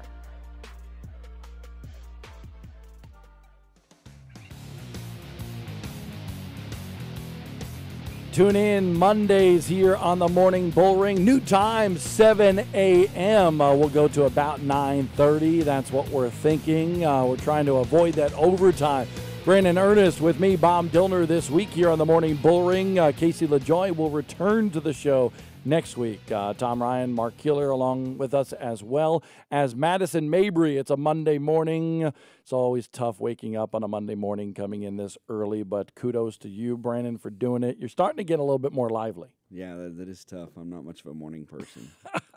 And we're getting a lot of questions and comments on our social media, so make sure you keep them coming. We're trying to get Ricky Brooks on the line right now. So, Ricky, or if somebody is next to him or whatever right now, he told us he was coming on at about 8:20, 8:30 this morning. We are calling you from a 386 area code. Answer your phone, buddy. A lot of people want to hear what you have to say. But going through some of the comments right now, Rob Christian asked, are we covering any ARCA Midwest Tour races this year? Yes, indeed. We plan to cover each and every one of them. The ARCA Midwest Tour, certainly one of the best late model series in America. They have an interesting rule up there with the two-barrel carburetor and so forth, but Greg McCarnes has really tried to refine that series, refine that style of racing up there in the Midwest, has done a good job. But I think now some racetracks are starting to go against them a little bit, and that's kind of bringing up another, situation up there in the Midwest. So it'll be interesting to see how that pans out. Yeah, I think so. I think for a long time up there, the weekly racetracks, the rule book would literally say Midwest Tour rules, and I think some of them are starting to get away from that, which I'm not personally a fan of because it creates these almost hybrid divisions where it's not quite a super late model and it's not quite a limited late model, and it kind of locks some guys into only being able to run specific track, with their current rules package, and I'm just not a fan of it myself. But what I am a fan of is the Milwaukee Mile. I'm excited about that one. Yes, sir. Big time. You need a big race, a cornerstone race. And we know that Oktoberfest is a cornerstone for the ARCA Midwest Scheer. Tour. Joe Scheer Classic there at Madison. But bringing back Milwaukee is really like bringing back Daytona to that area. I agree completely. So great job by Bob Sargent, Adam Mackey, as well as McCarnes, for bringing back Milwaukee. That's going to be a blast to go there this year. Speed 51 will be there. And that series is just so strong. Those competitors there are diehards for the ARCA Midwest Tour, and they always have a good championship battle. But more importantly, those boys are racers up there. Holy cow, are they? If you go there, I mean, it's dualies and trailers. It's not, there's a few stackers, but it's not 18-wheelers. Those guys are working on their own cars. They're doing everything themselves. There's not very many people up there that are paying, crew chiefs and hiring or buying rides and such. It's just, it's almost a throwback to the way racing used to be. And that's probably a good thing in a lot of ways. I agree 100%. By the way, we got a question for you. Uh-oh. This is interesting. Is this Joe Mancuso again? No. Okay. Brennan Willard wants to know, is that Bill Fry's old crew chief ugly face on the Morning Bullring this morning? Well, the answer to that is no, because I don't think I would ever be classified as a crew chief. But great shout out to my racing hero, Bill Fry. Some of the best times of my life in those days. So what were those times like? Well, it was a learning experiment to say the least. I had no idea how much I didn't know until I started working at Bill Fry's shop and learned that very quickly, and got yelled at a couple times and all that sort of thing, but learned how to do a lot of stuff there. I mean, I went from literally when I walked in the door not being able to weld at all, and a year later, I'm building headers for the cars and, welding on the chassis themselves and bumpers and such. And it's really where I found my love for shocks as well. We kind of had some, we raced a lot, so we kind of had some, we had to be able to take care of our shock problems whenever a problem presented itself. And, kind of started that process there. And that was, that must have been about 2000, I guess. And it was really a big deal for me, a big stepping stone. I still to this day, if I have a question about life or how to, be a professional in some ways, that's probably one of the first guys I would call. That's pretty cool. Yep. And yelling is part of racing. Whether you're on a race team or Speed 51, our people yell at each other all the time. Absolutely. We've had that happen this morning. I think Tom Ryan and Mark Keeler were going to go to blows there just a second ago. I had to yell, stop! But at least it shows passion for sure of all of our group to make sure that we put the best show forward. And that's what I have to say. By the way, we're going to have to get you to fill out a bracket. We're going to have the Speed 51 Bracket Challenge returning to Speed 51. We'll have those brackets out later on in terms of the league. So we're going to make you fill out a bracket for the NCAA tournament, Brennan. Is this the football thing? No, basketball. Orange and black ball. Anyway, Doug Kobe is on the PFC Performance Hotline, big winner of the NASCAR Willa Modified Tour opener at Myrtle Beach Speedway. But more importantly, Kobe, you're from New England. Okay, a lot of people are UConn fans up there. I don't even know if they made the tournament or not, honestly. But are you a basketball guy? Are you going to pay attention to the NCAA tournament? Oh, man. First off, thanks for having me on, Bob. Basketball, kind of like a little second passion of mine, college basketball. I've been a huge fan of the tournament since I was about 8 years old, and I used to, before the days of the internet, when the brackets came out in the newspaper the following morning, I used to grab it and make my own chart and follow everything the whole time when I was, 9, 10 years old. So it was always been something that got me excited, and Selection Sunday is one of my favorite sports days of the year. So who's going to win? Who's going to the Final Four? How about that? I don't know, man. It's just gotten so crazy in these last couple of years. I watch all these, experts on ESPN and CBS, and of course they all have the number 1 and 2 seeds meeting in the Elite Eight, and 3 number 1s and 1 number 2 making the Final Four. And I think the last 7 years you've had a team seeded 7 or higher make the Final Four. So, I hate to say it because I'm the biggest anti-Duke fan out there, but I just like how they're playing. I think there's a lot of weaknesses in some of the other teams out there. A lot of them lost in their conference tournaments, and Duke certainly looks really good when they're healthy. But I'm going to pick against them just because as a UConn fan, that's the only right thing I can do. Yes. But they do look real good. Kobe, despite what Justin Bonsignor says about you, man, I love you, dude. I love you. Any guy that roots against Duke, is near and dear to my heart. So thank you very much. Well, and that's awesome because UConn has been struggling, as we all know. We've just got a new coach, Danny Hurley, and he's going to hopefully turn the program around. So we haven't made the tournament in the last few years, but, we have won the most national championships of any school in the last 15 years, I think, so, or 20 years now. I'm an anti-Duke guy. You have to be back from the days of Christian Laettner. If you can't hate Duke because of that, yes, yes. I want one of those shirts. I hate Christian Laettner. Yes, that's what started it for me. It's funny because it was right around the early '90s that I started to become really passionate about UConn basketball. And when everybody talks about the shot that Christian Laettner hit against Kentucky as the shot, but there was actually one before that, and it was against UConn. So, it's just one of those things where when you're a young kid and somebody knocks your team off, then you kind of develop that hatred. Christian Laettner is punk, still a punk to this day. A little passionate about that. Anyway, agreed. See, you can add JJ Redick to the list too, man. Yes, yes, and Grayson Allen. What a crybaby! Oh my gosh. Those Duke players just tick me off. Bottom line. I think you're. And then recently, you can add Grayson Allen to the list too. So we'll just keep going if you want. We'll yes. just find me the hated Duke player. I can name them all. Now, Brandon Ernest is with us. Kobe, you allow him to work on your race car despite the fact that he hates basketball? Well, I mean, this is a new partnership, so I didn't know that about him. In fairness, I don't hate basketball. I just don't know what it is. Well, he told me he's from Arkansas originally, so I mean, I guess that doesn't surprise me that he doesn't know anything about basketball, How do you react to that? I mean, I have nothing. I mean, it's probably true. It's probably true. You want to talk about racing? I do know that Michael Jordan played a basketball game in the Pine Bluff Convention Center in my hometown when he played for, maybe it was North Carolina. I don't remember. Oh, there you go. I remember that was a big thing in town. Did you go? I did not. Some basketball history right there. He knows who Michael Jordan played for. He had the opportunity, Kobe, to go see Michael Jordan play in his hometown, and he didn't go. Yeah. I don't want to know what his other options were. Yeah. Well, I was probably a kid and didn't even know. I didn't even know that was going on until years later, I would assume. Yeah.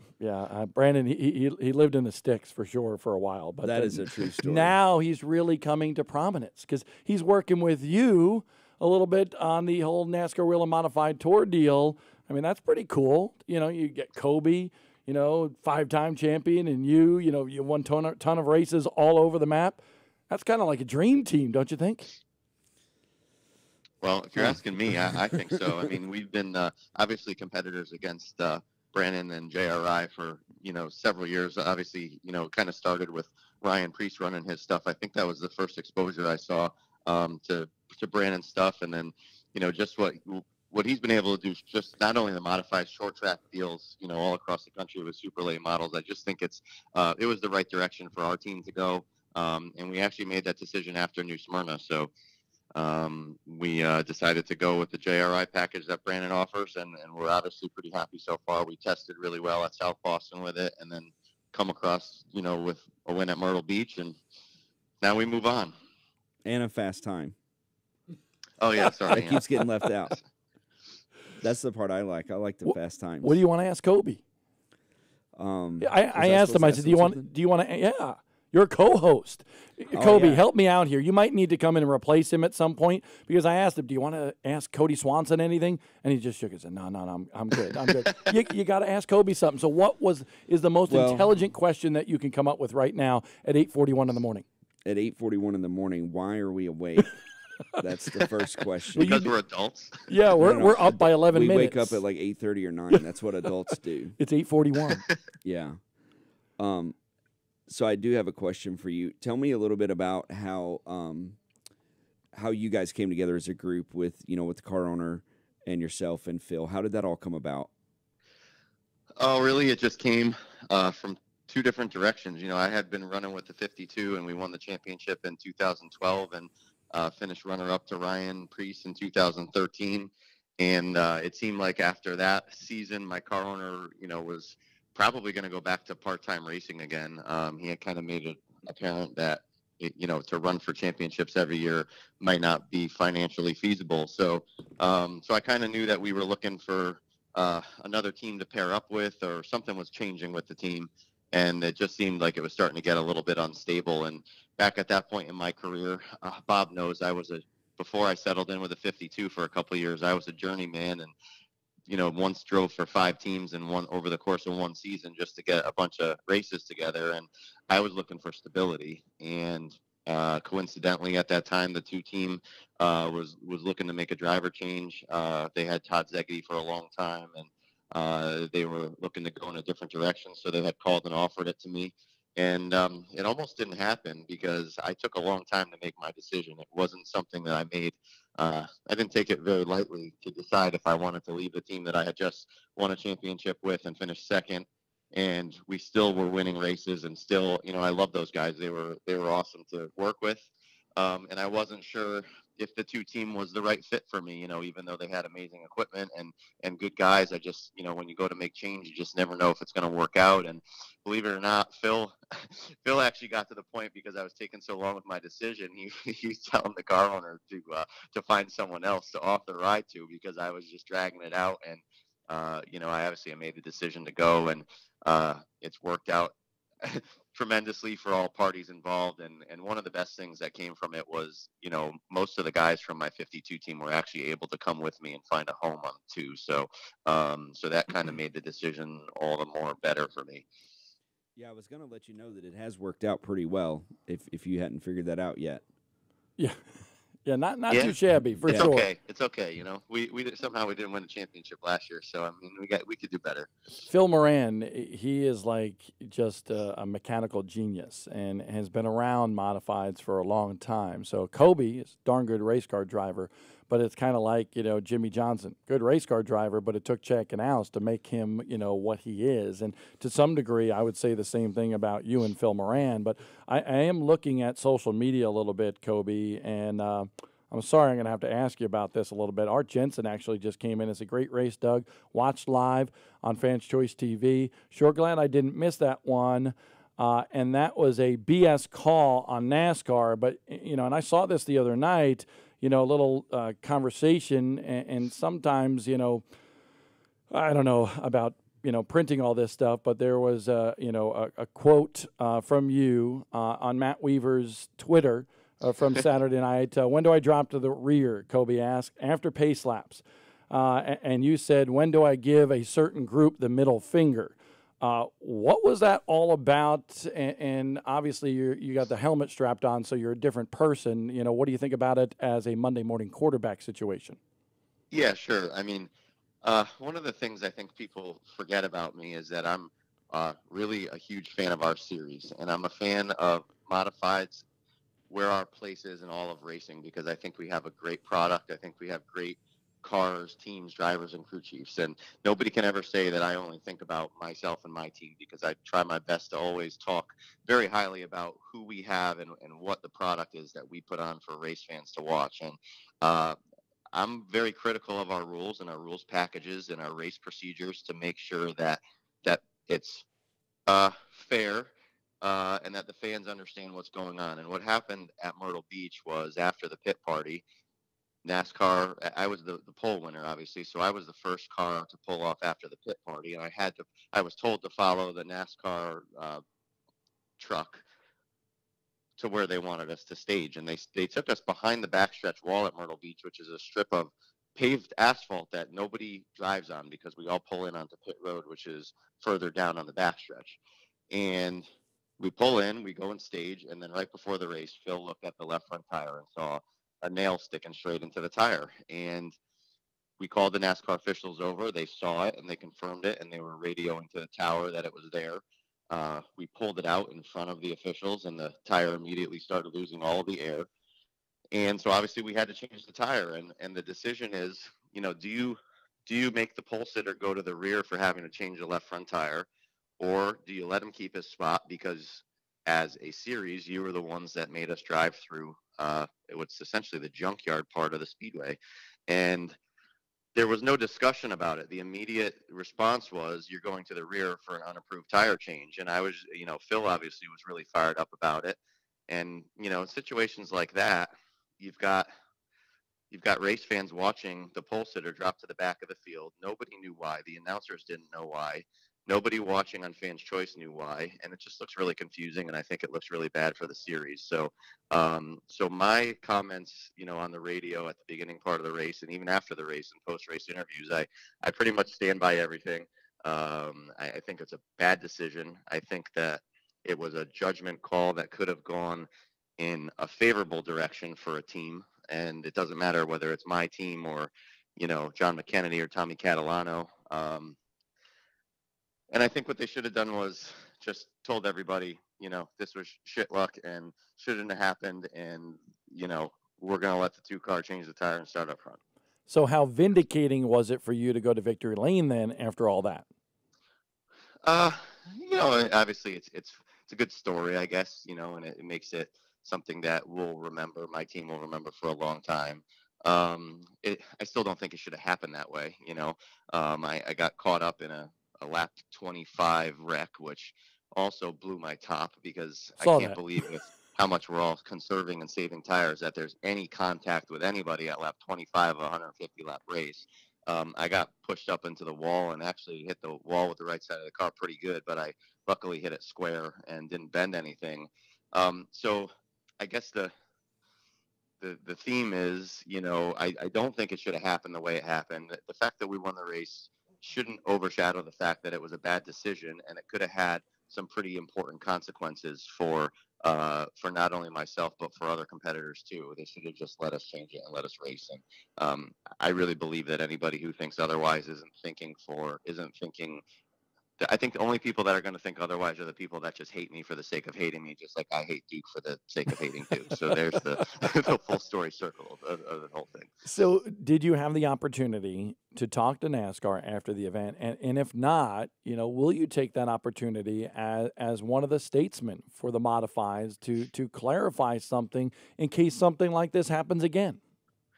I did not actually have a chance to speak to anybody after the event. I had a lot going on with interviews and whatnot, and then I went over to the tech area and by that point, the car was ready to go back to the hauler, so I just went back and loaded it up. So I don't know. I'll see if Jimmy Wilson gives me a call or shoots me a text this week. I mean, if they have any questions, obviously they know how to reach me, and I guess if I don't hear from them, yeah, I'll reach out to them. I have a good relationship with those guys, as much as, I can say what I want to say on the radio, and Jimmy and I have gotten into it before.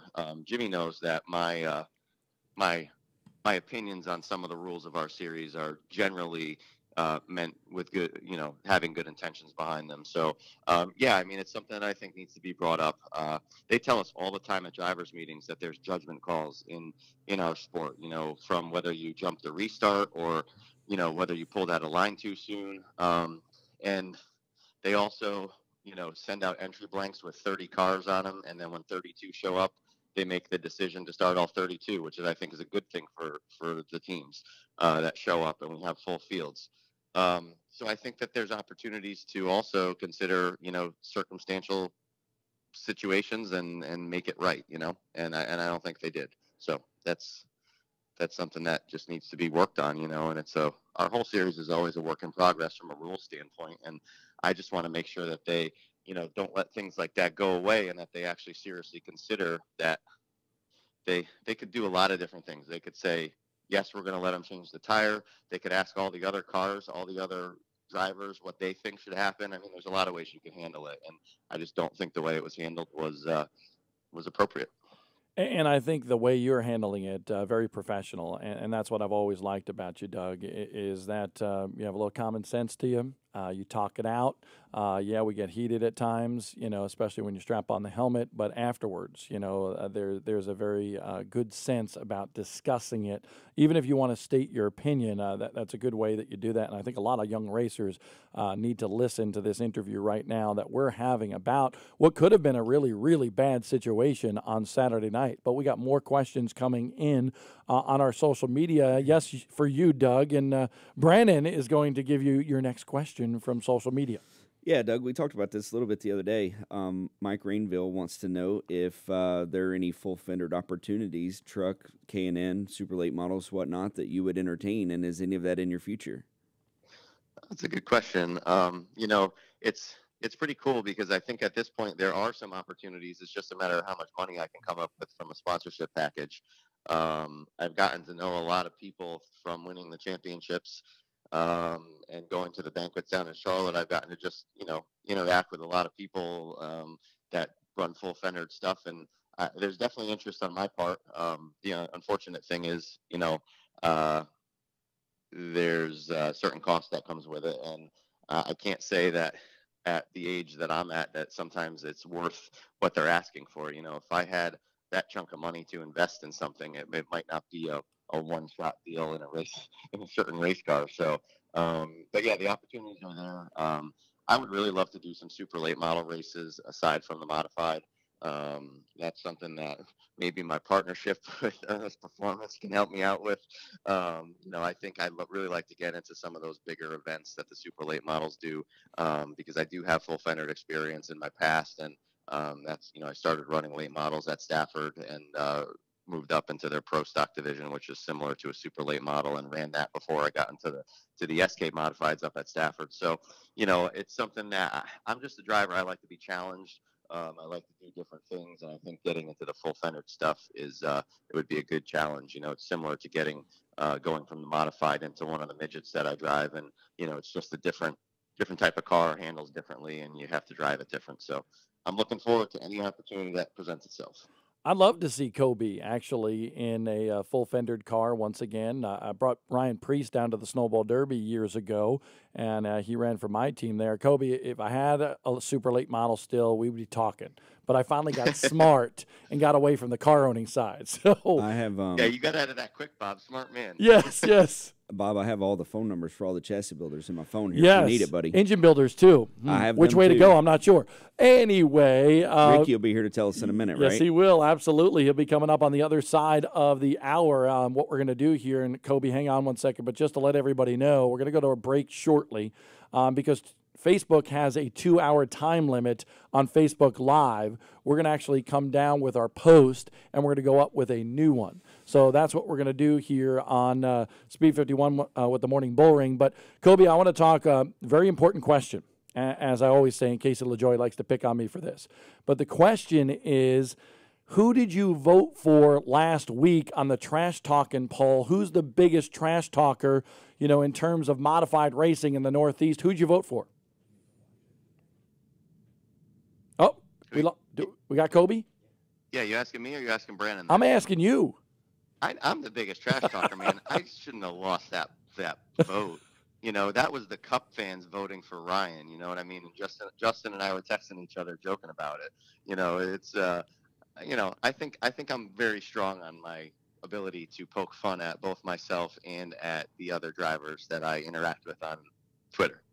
Yeah, I agree with you. Honestly, you or Justin Bonsignor is who I would have voted for. I saw Ryan Preece on there, and I'm like, no, that's Ryan's not Ryan. too nice. He's too politically correct now. Just when it starts to get rough, Ryan fades away. Ryan starts off strong, and then all of a sudden Ryan disappears.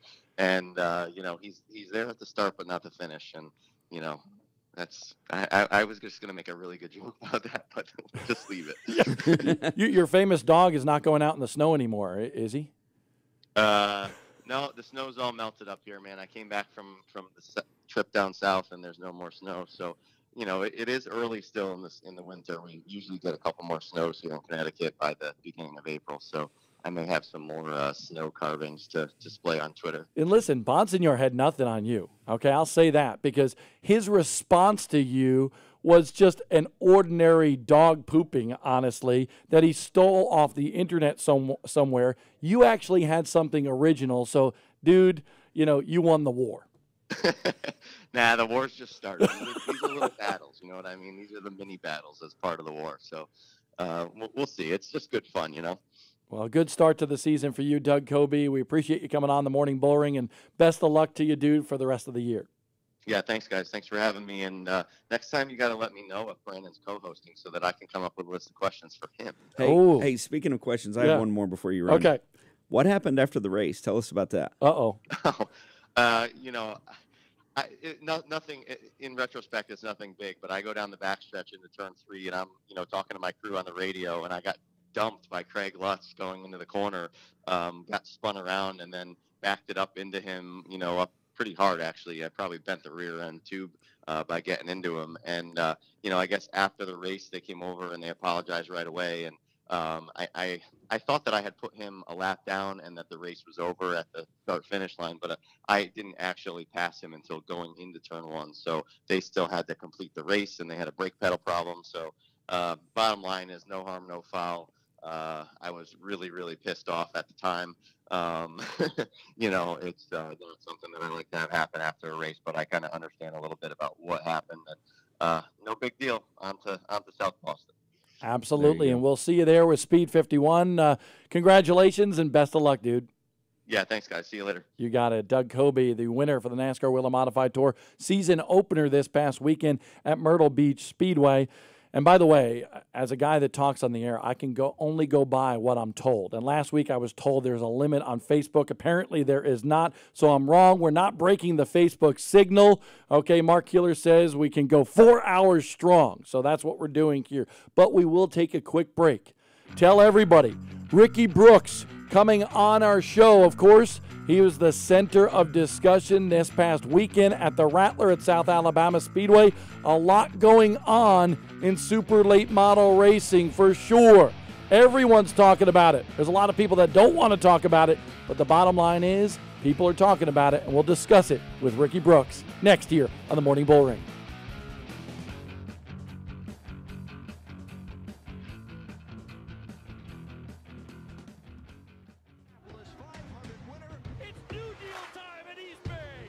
Pod for the 3rd time this week.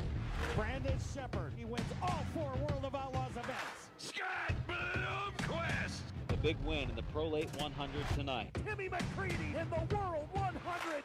Chase Purdy wins.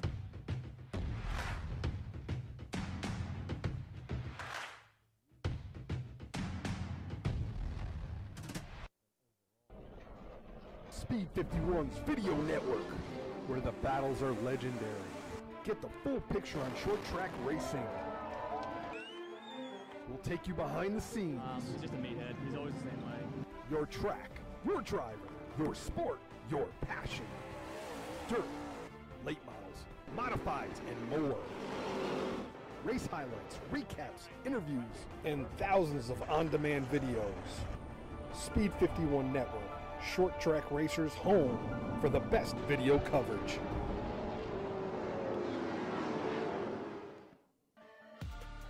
Hey race fans, download the new speed51.com app today. Breaking news, feature stories, the unfiltered podcast, live race coverage, schedules, and more right at your fingertips. Download it today on iTunes and the Google Play Store.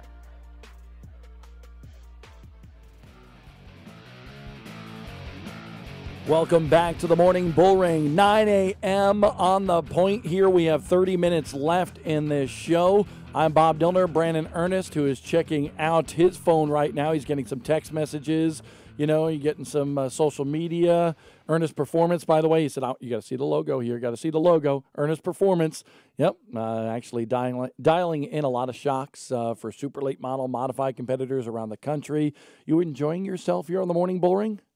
I am. This is good. This is good. I enjoy it. So are we going to have you on the 51 Unfiltered podcast when it returns sometime this year?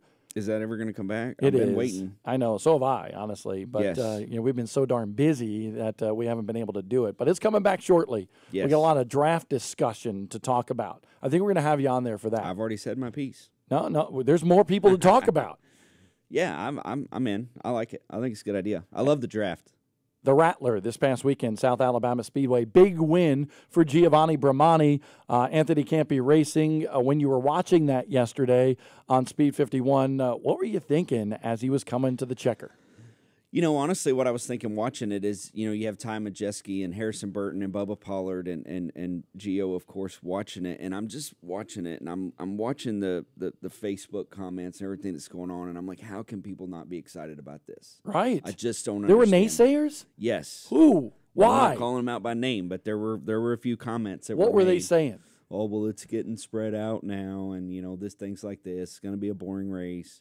It wasn't a great wasn't. race at the end. I mean, Harrison almost got to him, bumped him a couple times, but almost got underneath him. Couldn't quite do it. But, how can you say anything bad about the fact that a kid like Gio, with what he's been able to overcome, basically breaking his back last year on a dirt bike, sitting out half the year, his first super late model race, comes back and wins the Rattler of all races. I agree completely. That's a story in itself. Against, what is it?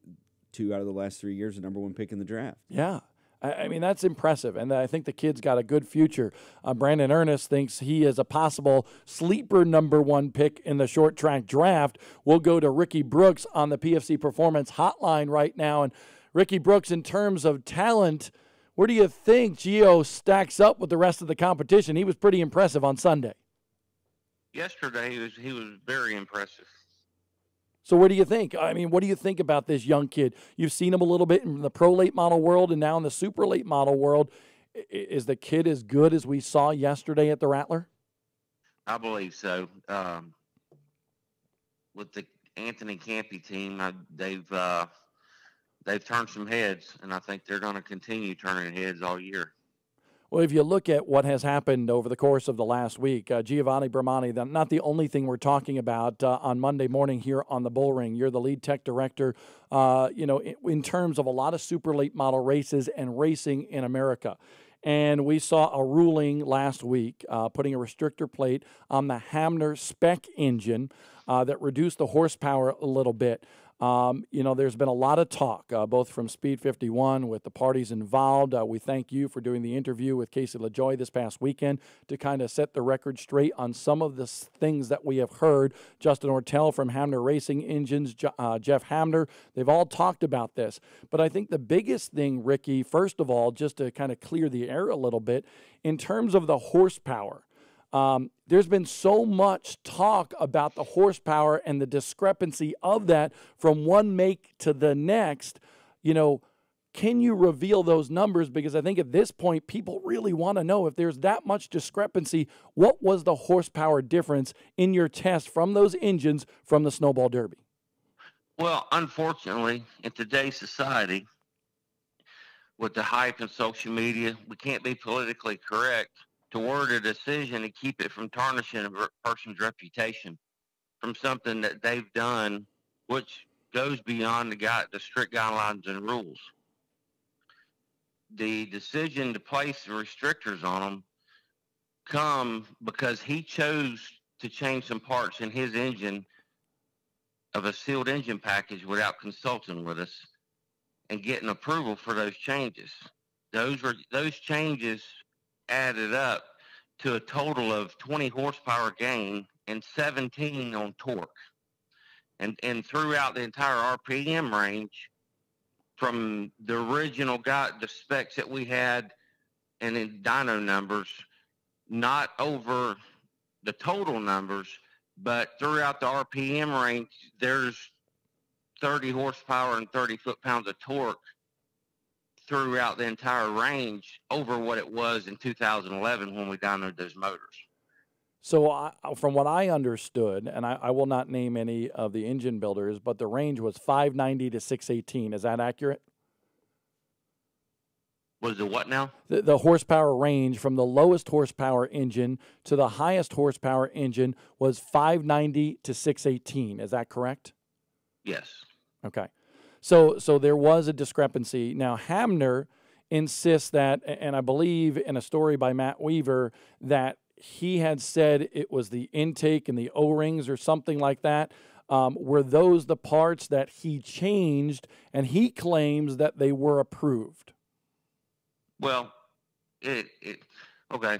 It was the intake change. It was a rod length change. It was a piston change, piston ring change, and gas ports on the piston, just to put it out there. Okay. So we're the intake change was approved, but it was approved for alignment purposes only, no performance gain. So we took him on his word that it was no performance gain. Okay, so, with this SEAL program, obviously there's SEALs and so forth that you guys put out for these sealed engines. The test was done after, the Snowball Derby.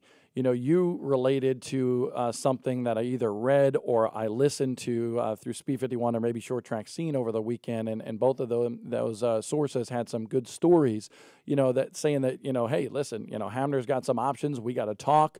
They may have to take their engines back and change them. I even heard, change them maybe back to the way they were in 2011. Have there been any checks on these engines since that time? Or has the Snowball Derby been the only check, and was it just the Kyle Busch engine that you have checked? Have you looked at other Hamner engines as well? Yes, I have. I've looked at one other engine since then, and it come right in line with the Kyle Busch engine. It's not just the Kyle Busch engine that's been checked. 10-4. Now we just needed to clarify that. But what about, in terms of looking back to 2011, Ricky? And you and me have talked about a lot of different things. But as we analyze this, has there been any checks, over the course of the last several years with that Hamner product? And have they been by the guidelines up until this point in this last check? We have not pulled a Hamner engine since 2011. No, we have not. 10-4. So going forward, do you think we're going to see more checks like this to try to keep things on a more level playing field? Absolutely. Going forward, you'll see more motors coming out of cars. You'll see more motors tore apart, and it will not go nowhere near what it has.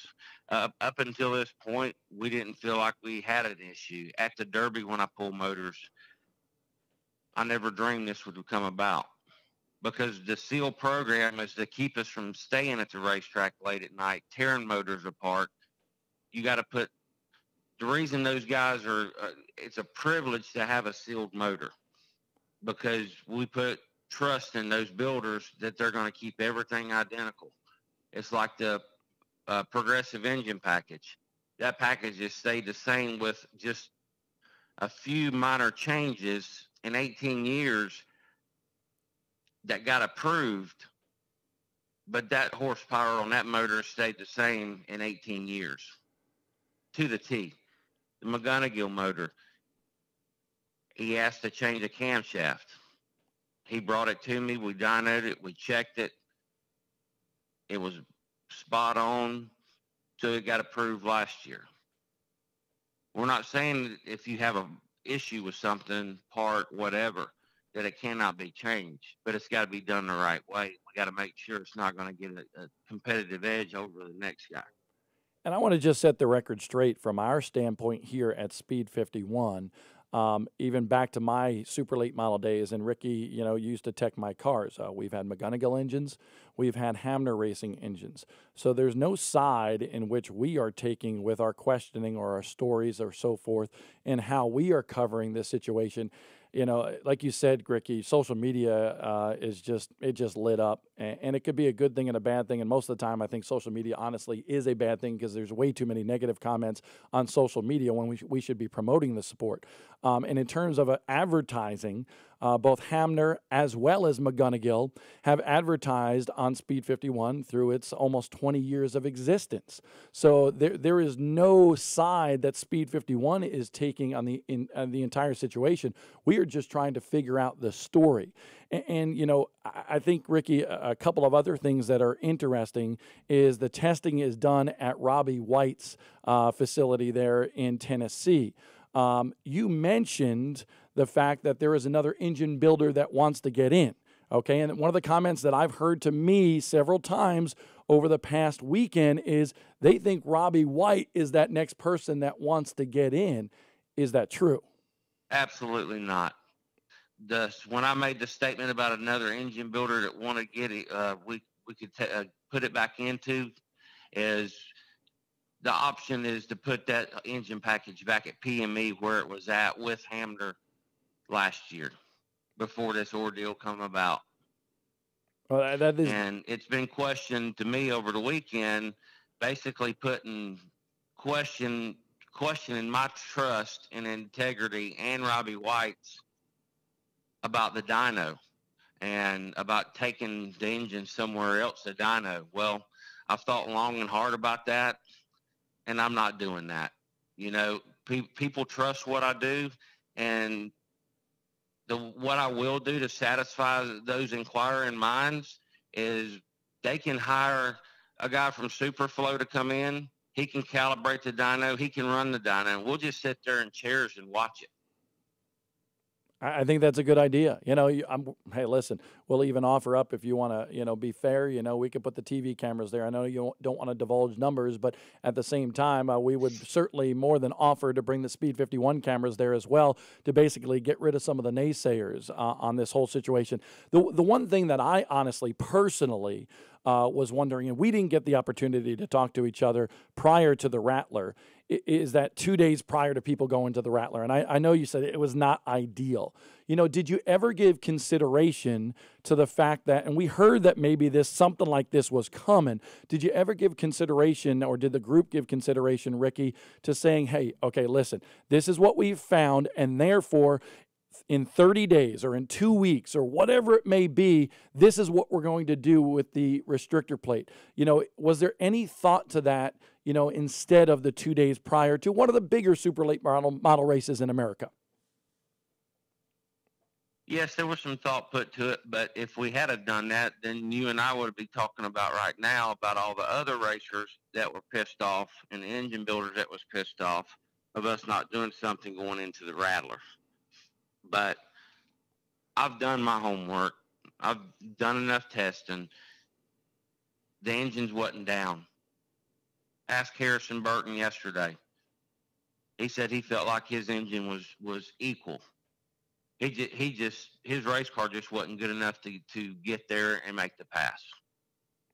And that's so give the kid credit for being honest. Certainly a good point, for sure. Yeah, and Harrison Burton is one of those kids that really loves super late model racing, going to the NASCAR big leagues, and we really appreciate the fact of how he approaches the game, not from a bad point or just a vanilla point. He actually is a good speaker and a good ambassador for super late model racing.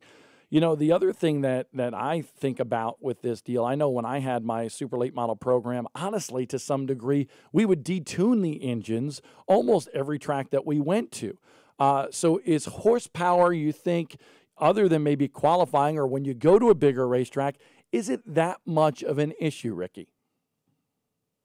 For the most part anymore, a lot of people, they do not detune unless they go to like a quarter mile.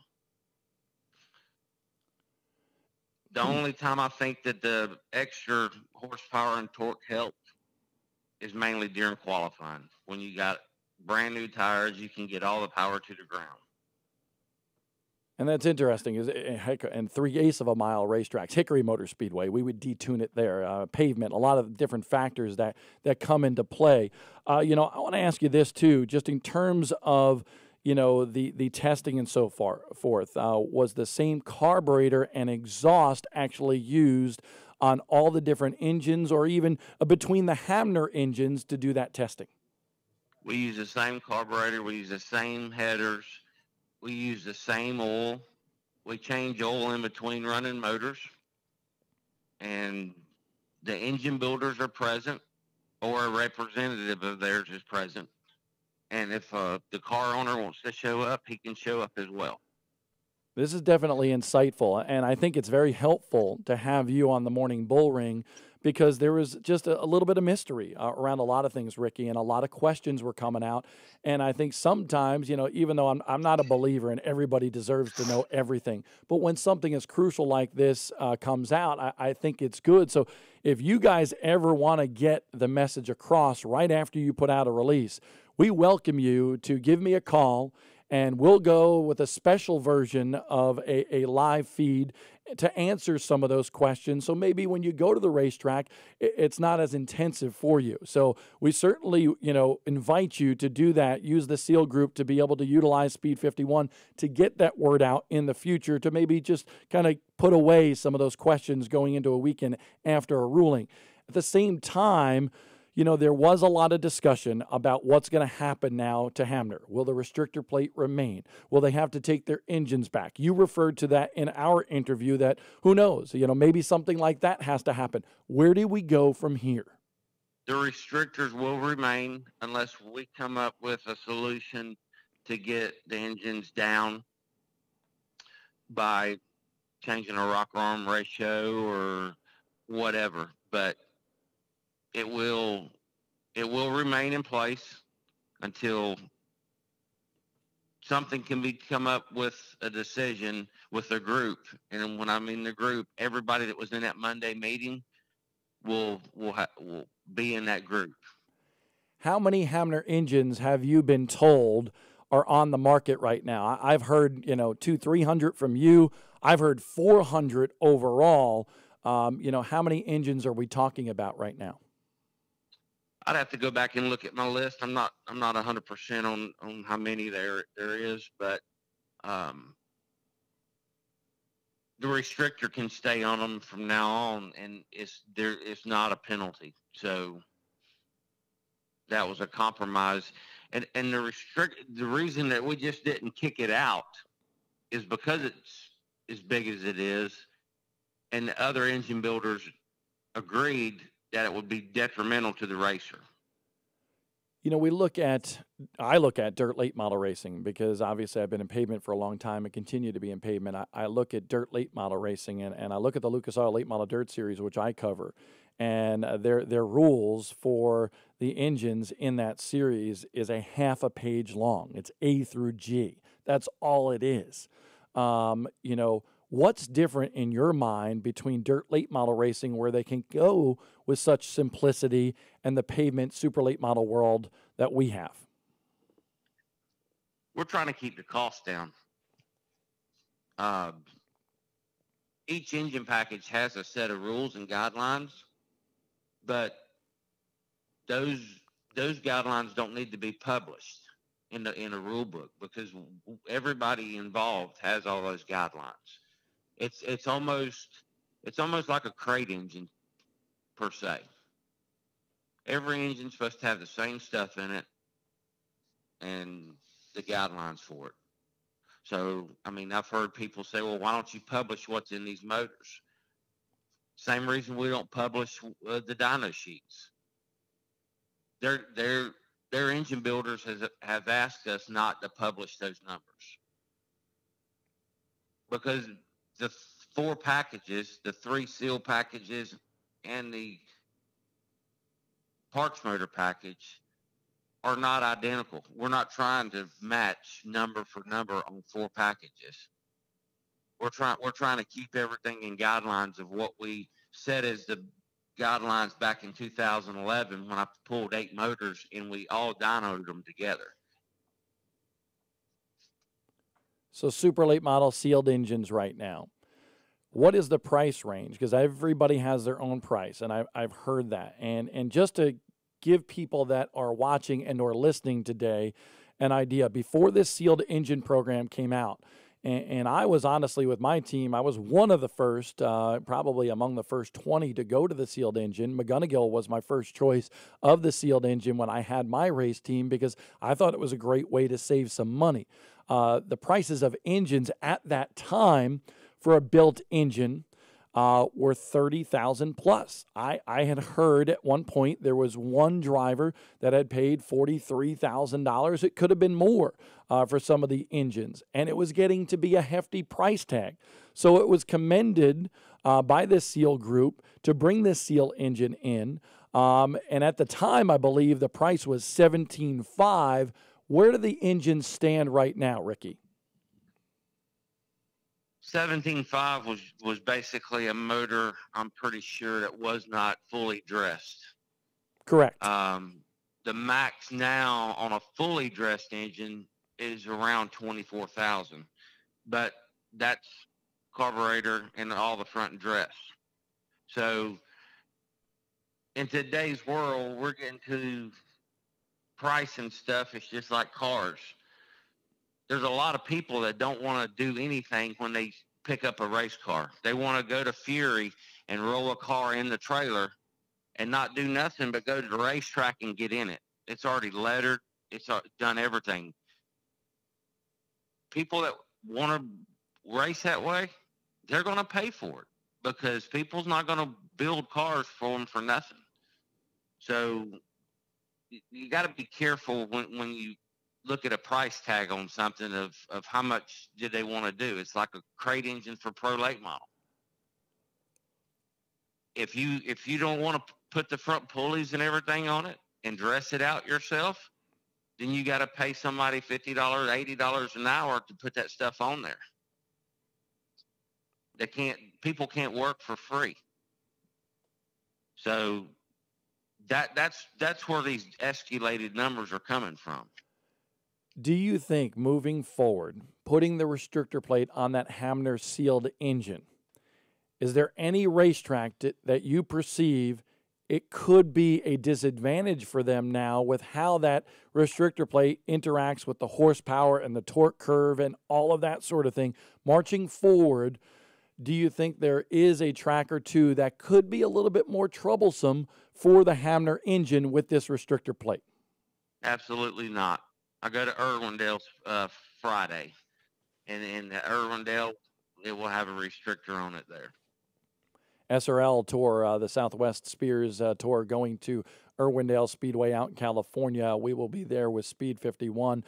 Just before I let you go, Ricky, because honestly, to some degree, and obviously I could come up with more questions, thereafter, after the show is off the air, but I believe I've covered what I need to. Is there anything else from your standpoint or the SEAL program, now that you have the platform right here for free for everybody to watch and listen to, is there anything else that you would like to add to this situation?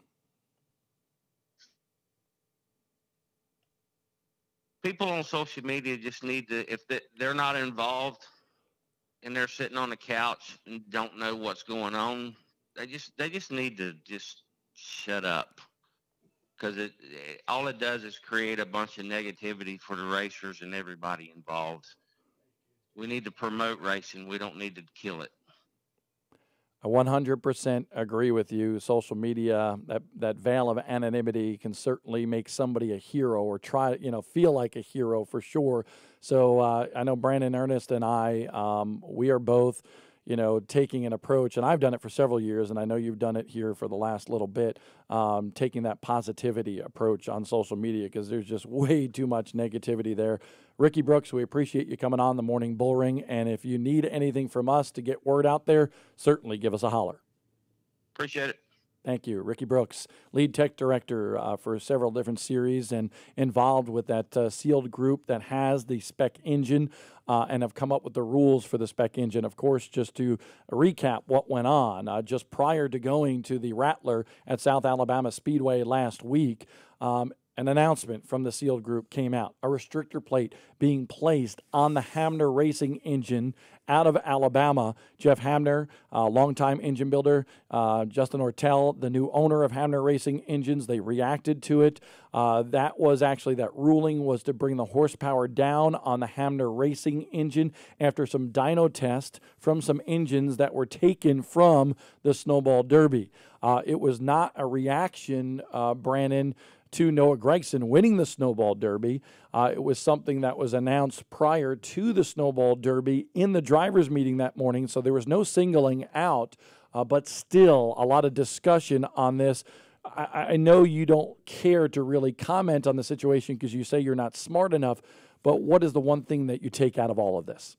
Well, I think you just, made a very good point, to Noah Gregson's credit. I mean, here we are 3 months later and people are still questioning his win.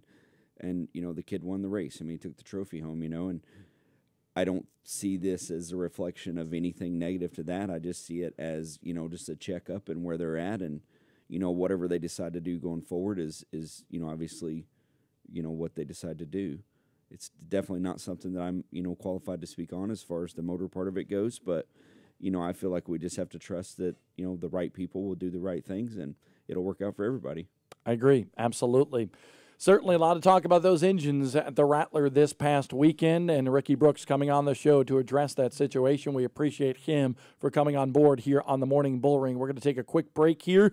We will probably go into overtime. We have one more guest coming up here on the Morning Bullring on Speed 51. Thank you so much to PFC Brakes for being the sponsor of our PFC Brakes Performance Hotline to call all these guests here each and every Monday morning, 7 a.m. to 9:30 a.m. on Mondays here on Speed 51. For being the sponsor of our PFC Brakes Performance Hotline to call all these guests here each and every Monday morning, 7 a.m. to 9:30 a.m. on Mondays here on Speed 51. At least you can tell we were checking our feed and making sure the audio and so forth. We'll be right back here on the Morning Bullring. Off to commercial. We go.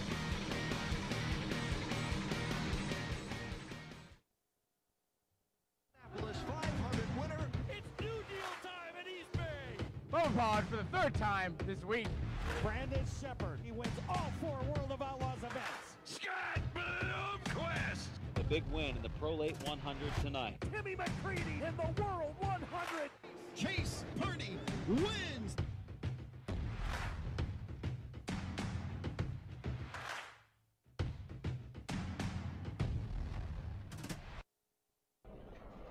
Speed 51's video network, where the battles are legendary. Get the full picture on short track racing. We'll take you behind the scenes. He's just a meathead. He's always the same way. Your track, your driver, your sport, your passion. Dirt, late models, modifieds, and more. Race highlights, recaps, interviews, and thousands of on-demand videos. Speed 51 Network, short track racers' home for the best video coverage.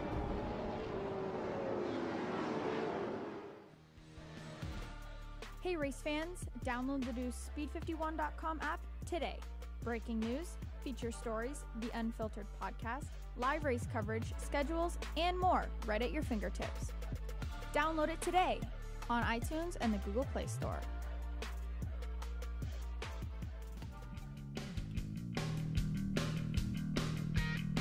$9:28 in the morning here. Definitely an interesting conversation that we just had with a member of the sealed group, Ricky Brooks, about the engine modification to the Hamner spec engine going into the Rattler at South Alabama Speedway. I'm Bob Dillner, Brandon Ernest alongside, and I was just sent a screen capture of Justin Ortel. I believe this is from Twitter, and it's basically an emoji with a dude with his hand over his face and his eyes, just can't believing what he's hearing. Everybody's got a little bit of an open forum. Justin Ortel has made his words known last week on a story on Speed 51. We recommend you go and search that in our little search tab in the upper part of the screen. We'll have certainly more stories to come about that as they become available, but we also thank Ricky Brooks for coming on the show to talk about and discuss some of the issues, some of why the decisions were made and where we're going to go forward from here. The restrictor plate will remain on the Hamner Racing engine, at least for the future going forward at this time. So that is the development this morning here on that situation. Now, back to the dirt.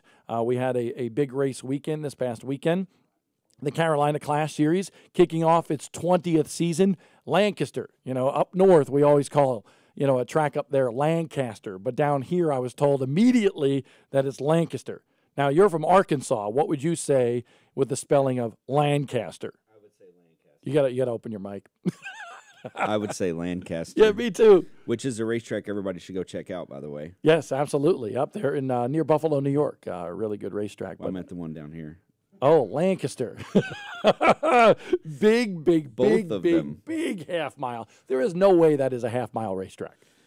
She's got some long straightaways. So here's the deal. The first time I went to Lancaster, South Carolina, I went with my wife and my son, and we went up on a little stand that they have right next to the tower. And they came off of turn number 4, and I'm watching them, and I actually had to go way out here to see turn number 1. I mean, yes. there is no way that's the same size as Martinsville. What do you think? I think it's probably pretty close. You think so? Yeah. Let's ask Michael Brown. Let's ask Michael Brown, first-time caller here on the Morning Bullring. Congratulations to you with your big win there. Excuse me. On Saturday night. I need a sip of water. But great win. But do you think that's a half mile, Michael? Because it seems a little bit bigger for me. Sometimes I begin to wonder. Sometimes you think the straightaways are never going to end. Absolutely. You talk about needing horsepower. You need horsepower for sure. There, all of it at Lancaster. That's your home track. So to do what you did, win the Carolina Clash race, won a crate race there Saturday night. What was that like for you and your family? It was huge for me. In Victory Lane, I got kind of choked up there. You work your whole life to get to that position, and and when your dreams finally come true and you win in front of your hometown crowd, it really means the world to me. In a league of their own, they said there's no crying in baseball. Michael, there's no crying in dirt track racing. Don't you know that? I know, man. I tell you, I had to take a couple pauses there. I was like, man, this is bad. I'm trying to thank my sponsors and hold it together, and just, I don't know, I got to thinking about it when I crossed the checker flag about, really all the sacrifices that my family made, my dad made to pretty much spend every dollar he ever made to get me to the point to where I was seen to be able to drive for people. And, it just really hit home when, he was there to celebrate it with me. Well, that is definitely an awesome moment for sure. I've been watching you since the legend car ranks out here at the Charlotte Motor Speedway. I watched the highlights, and they are posted now if you're a premium member of the Speed 51 Video Network. I watched them yesterday, actually. Mark Keeler and I watched them driving home from Indiana. And you were lurking there in third, had a couple of guys in front of you. Some things shook out. Some slower traffic got in the way. Just paint the picture for us from your standpoint. Heck, Chris Madden was right in front of you. We all know how good he is to beat the guys that you beat on Saturday night, and how you got that lead was pretty interesting. Yes, sir. I mean, in this sport, you got to be good, but you also got to have some luck on your side. And Chris fell out there, not sure what had happened to him, but he pulled low coming off of 2 there, and and pulled into the pits, and then that gave me the second place position. And I was really starting to worry there. Brett was kind of pulling away from me, and I was doing about everything in my power to try and catch him. And then we had a caution, and then he jumped out on me again. And then at that point, I just started saving my equipment because I knew I wasn't going to run him down. So I just started saving my stuff until I seen one of his spotters show him the sticks where he had a big lead. And when I seen him do that, he started slowing down and running the bottom again. And when I seen that, I knew that was my opportunity to just give it everything I had. And that's what I done. I just went to the top and just give it everything it had. And luckily, right when I caught him, we caught lap traffic. And he went to the bottom, and I just blasted the top and got the lead, and the rest was history. So it all worked out for me, and I'm thankful for that. It was fun watching that move for sure on the Speed 51 video network, those highlights from the Carolina Clash race at Lancaster Speedway. Michael, why do they call it Lancaster when it's spelled Lancaster? I have no idea. I had some guys back that I raced Legends cars with from up north and stuff that would come down here and hang out, and we used to mess with them all the time about calling it Lancaster. I don't have any idea where Lancaster. I don't see where the G is in it, but it's just the way I was raised to say it, so we just roll with it. That's right. Roll with it, baby, for sure. And it's a fast racetrack indeed. I want to talk about this team that you're running with right now, because last year, at the beginning of the year, you had a different team. You got together with these boys late in the season last year. How did that all come about, and is that where we're going to see you for the rest of this year in terms of the super late model racing? Yes, sir. That's the plan as of now. When me and the 2,4-D team kind of went our separate ways, Billy Hicks was on the way home from the beach, and me and him had a phone conversation, and the rest was kind of history. We put a plan in place, and he's held up to his end of the deal, and things are starting to get going. The middle part of last year and towards the end of the year, we had some strong runs, but wasn't victorious like we wanted to be. And we're still trying to build that notebook and trying to do better at telling him what I want, and just things like that you just have to kind of smooth over to get those big wins. It's definitely not easy.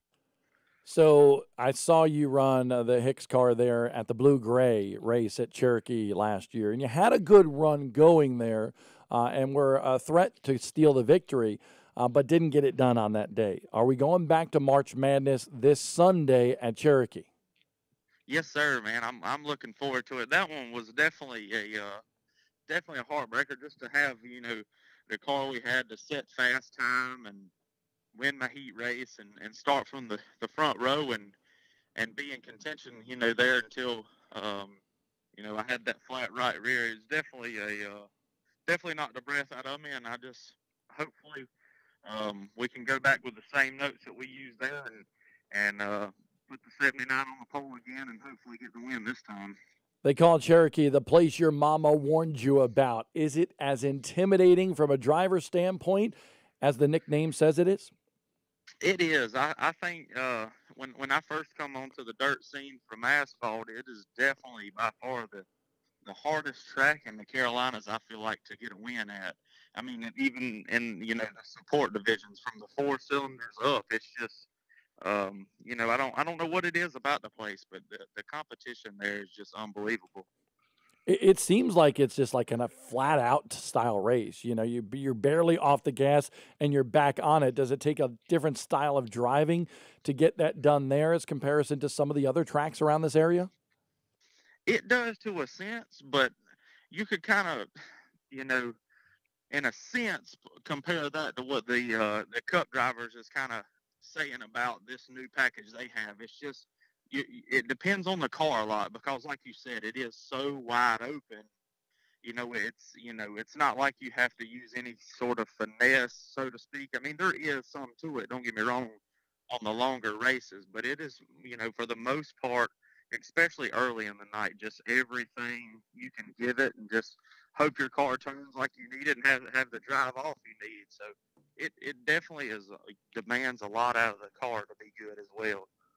So last year, we thought you were going to run for the Carolina Class Championship. You won the first race of the year. Obviously, the Ultimate Series is around this area as well. We've seen you venture out to some of the other shows.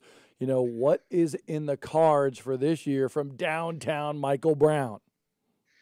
We've bounced both of it off of our heads and stuff, and we were really going to run the Ultimate Series points, but it just, some of the races is 5+ hours away and only paying $4,000 and things like that.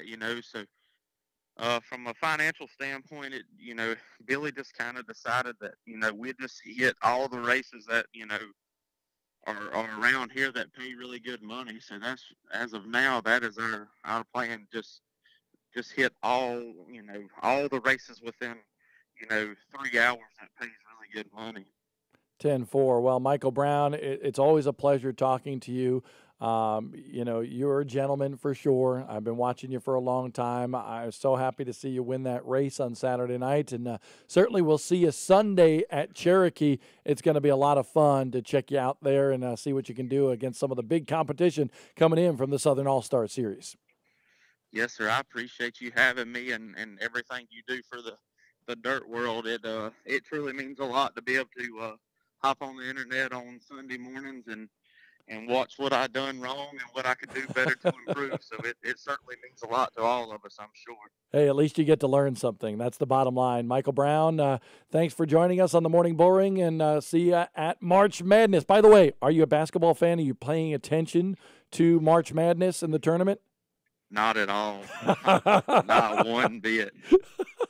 You just made my buddy Brandon Ernest, like who's it with a me, lot. very, very happy. Well, anyway, just go with me and say, go Tar Heels. That's all you need to say, okay? Go Tar Heels. There you go. Michael Brown. We'll see him Sunday at Cherokee Speedway for March Madness. That will be a pay-per-view broadcast on speed51.com, so check it out. If you can't get to Gaffney and you need to go to the place your mama warned you about, who knows, depending on what Brandon's doing this weekend, I might take him down there with me and to hang out a little bit, watch some good dirt late model racing. But good show. And like a comment that we just had, actually, and this is really kind of cool. Art Jensen said, great show. I chase dirt. Also, loves pavement, loves the Lucas Oil Late Model Dirt Series. He was brought up on Northern Asphalt Modifieds on the East Coast, but he goes out as far as Iowa. Man, we should hire Art because that's what we're about, 100% short track racing, and we've had dirt and pavement talked about on the show here today. I agree totally, and we should bring that guy in. This sounds like a really good mindset to have, right? That's the way we should all be. Absolutely. More short tracks. Just more short tracks in general, yes. And our T-shirt says pavement or dirt doesn't matter. Doesn't matter. Because that's where the action is at. Bottom line. I totally agree. A lot of talk about, Fontana. Very boring. Very boring.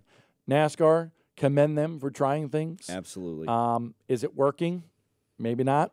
Verdict is still out. It's a work in progress. It is, and I'm sure they're going to be making some decisions and changing some things. But the bottom line is, when we get to Martinsville, when we get to Bristol, when we get to Richmond, okay, forget about that package. It's going to be some good racing, and that's what short track racing is all about. And folks, you can see that style of racing Friday, Saturday, Sundays at your local racetrack, whether it's a regional touring series, a national touring series, dirt or pavement, whether it's a weekly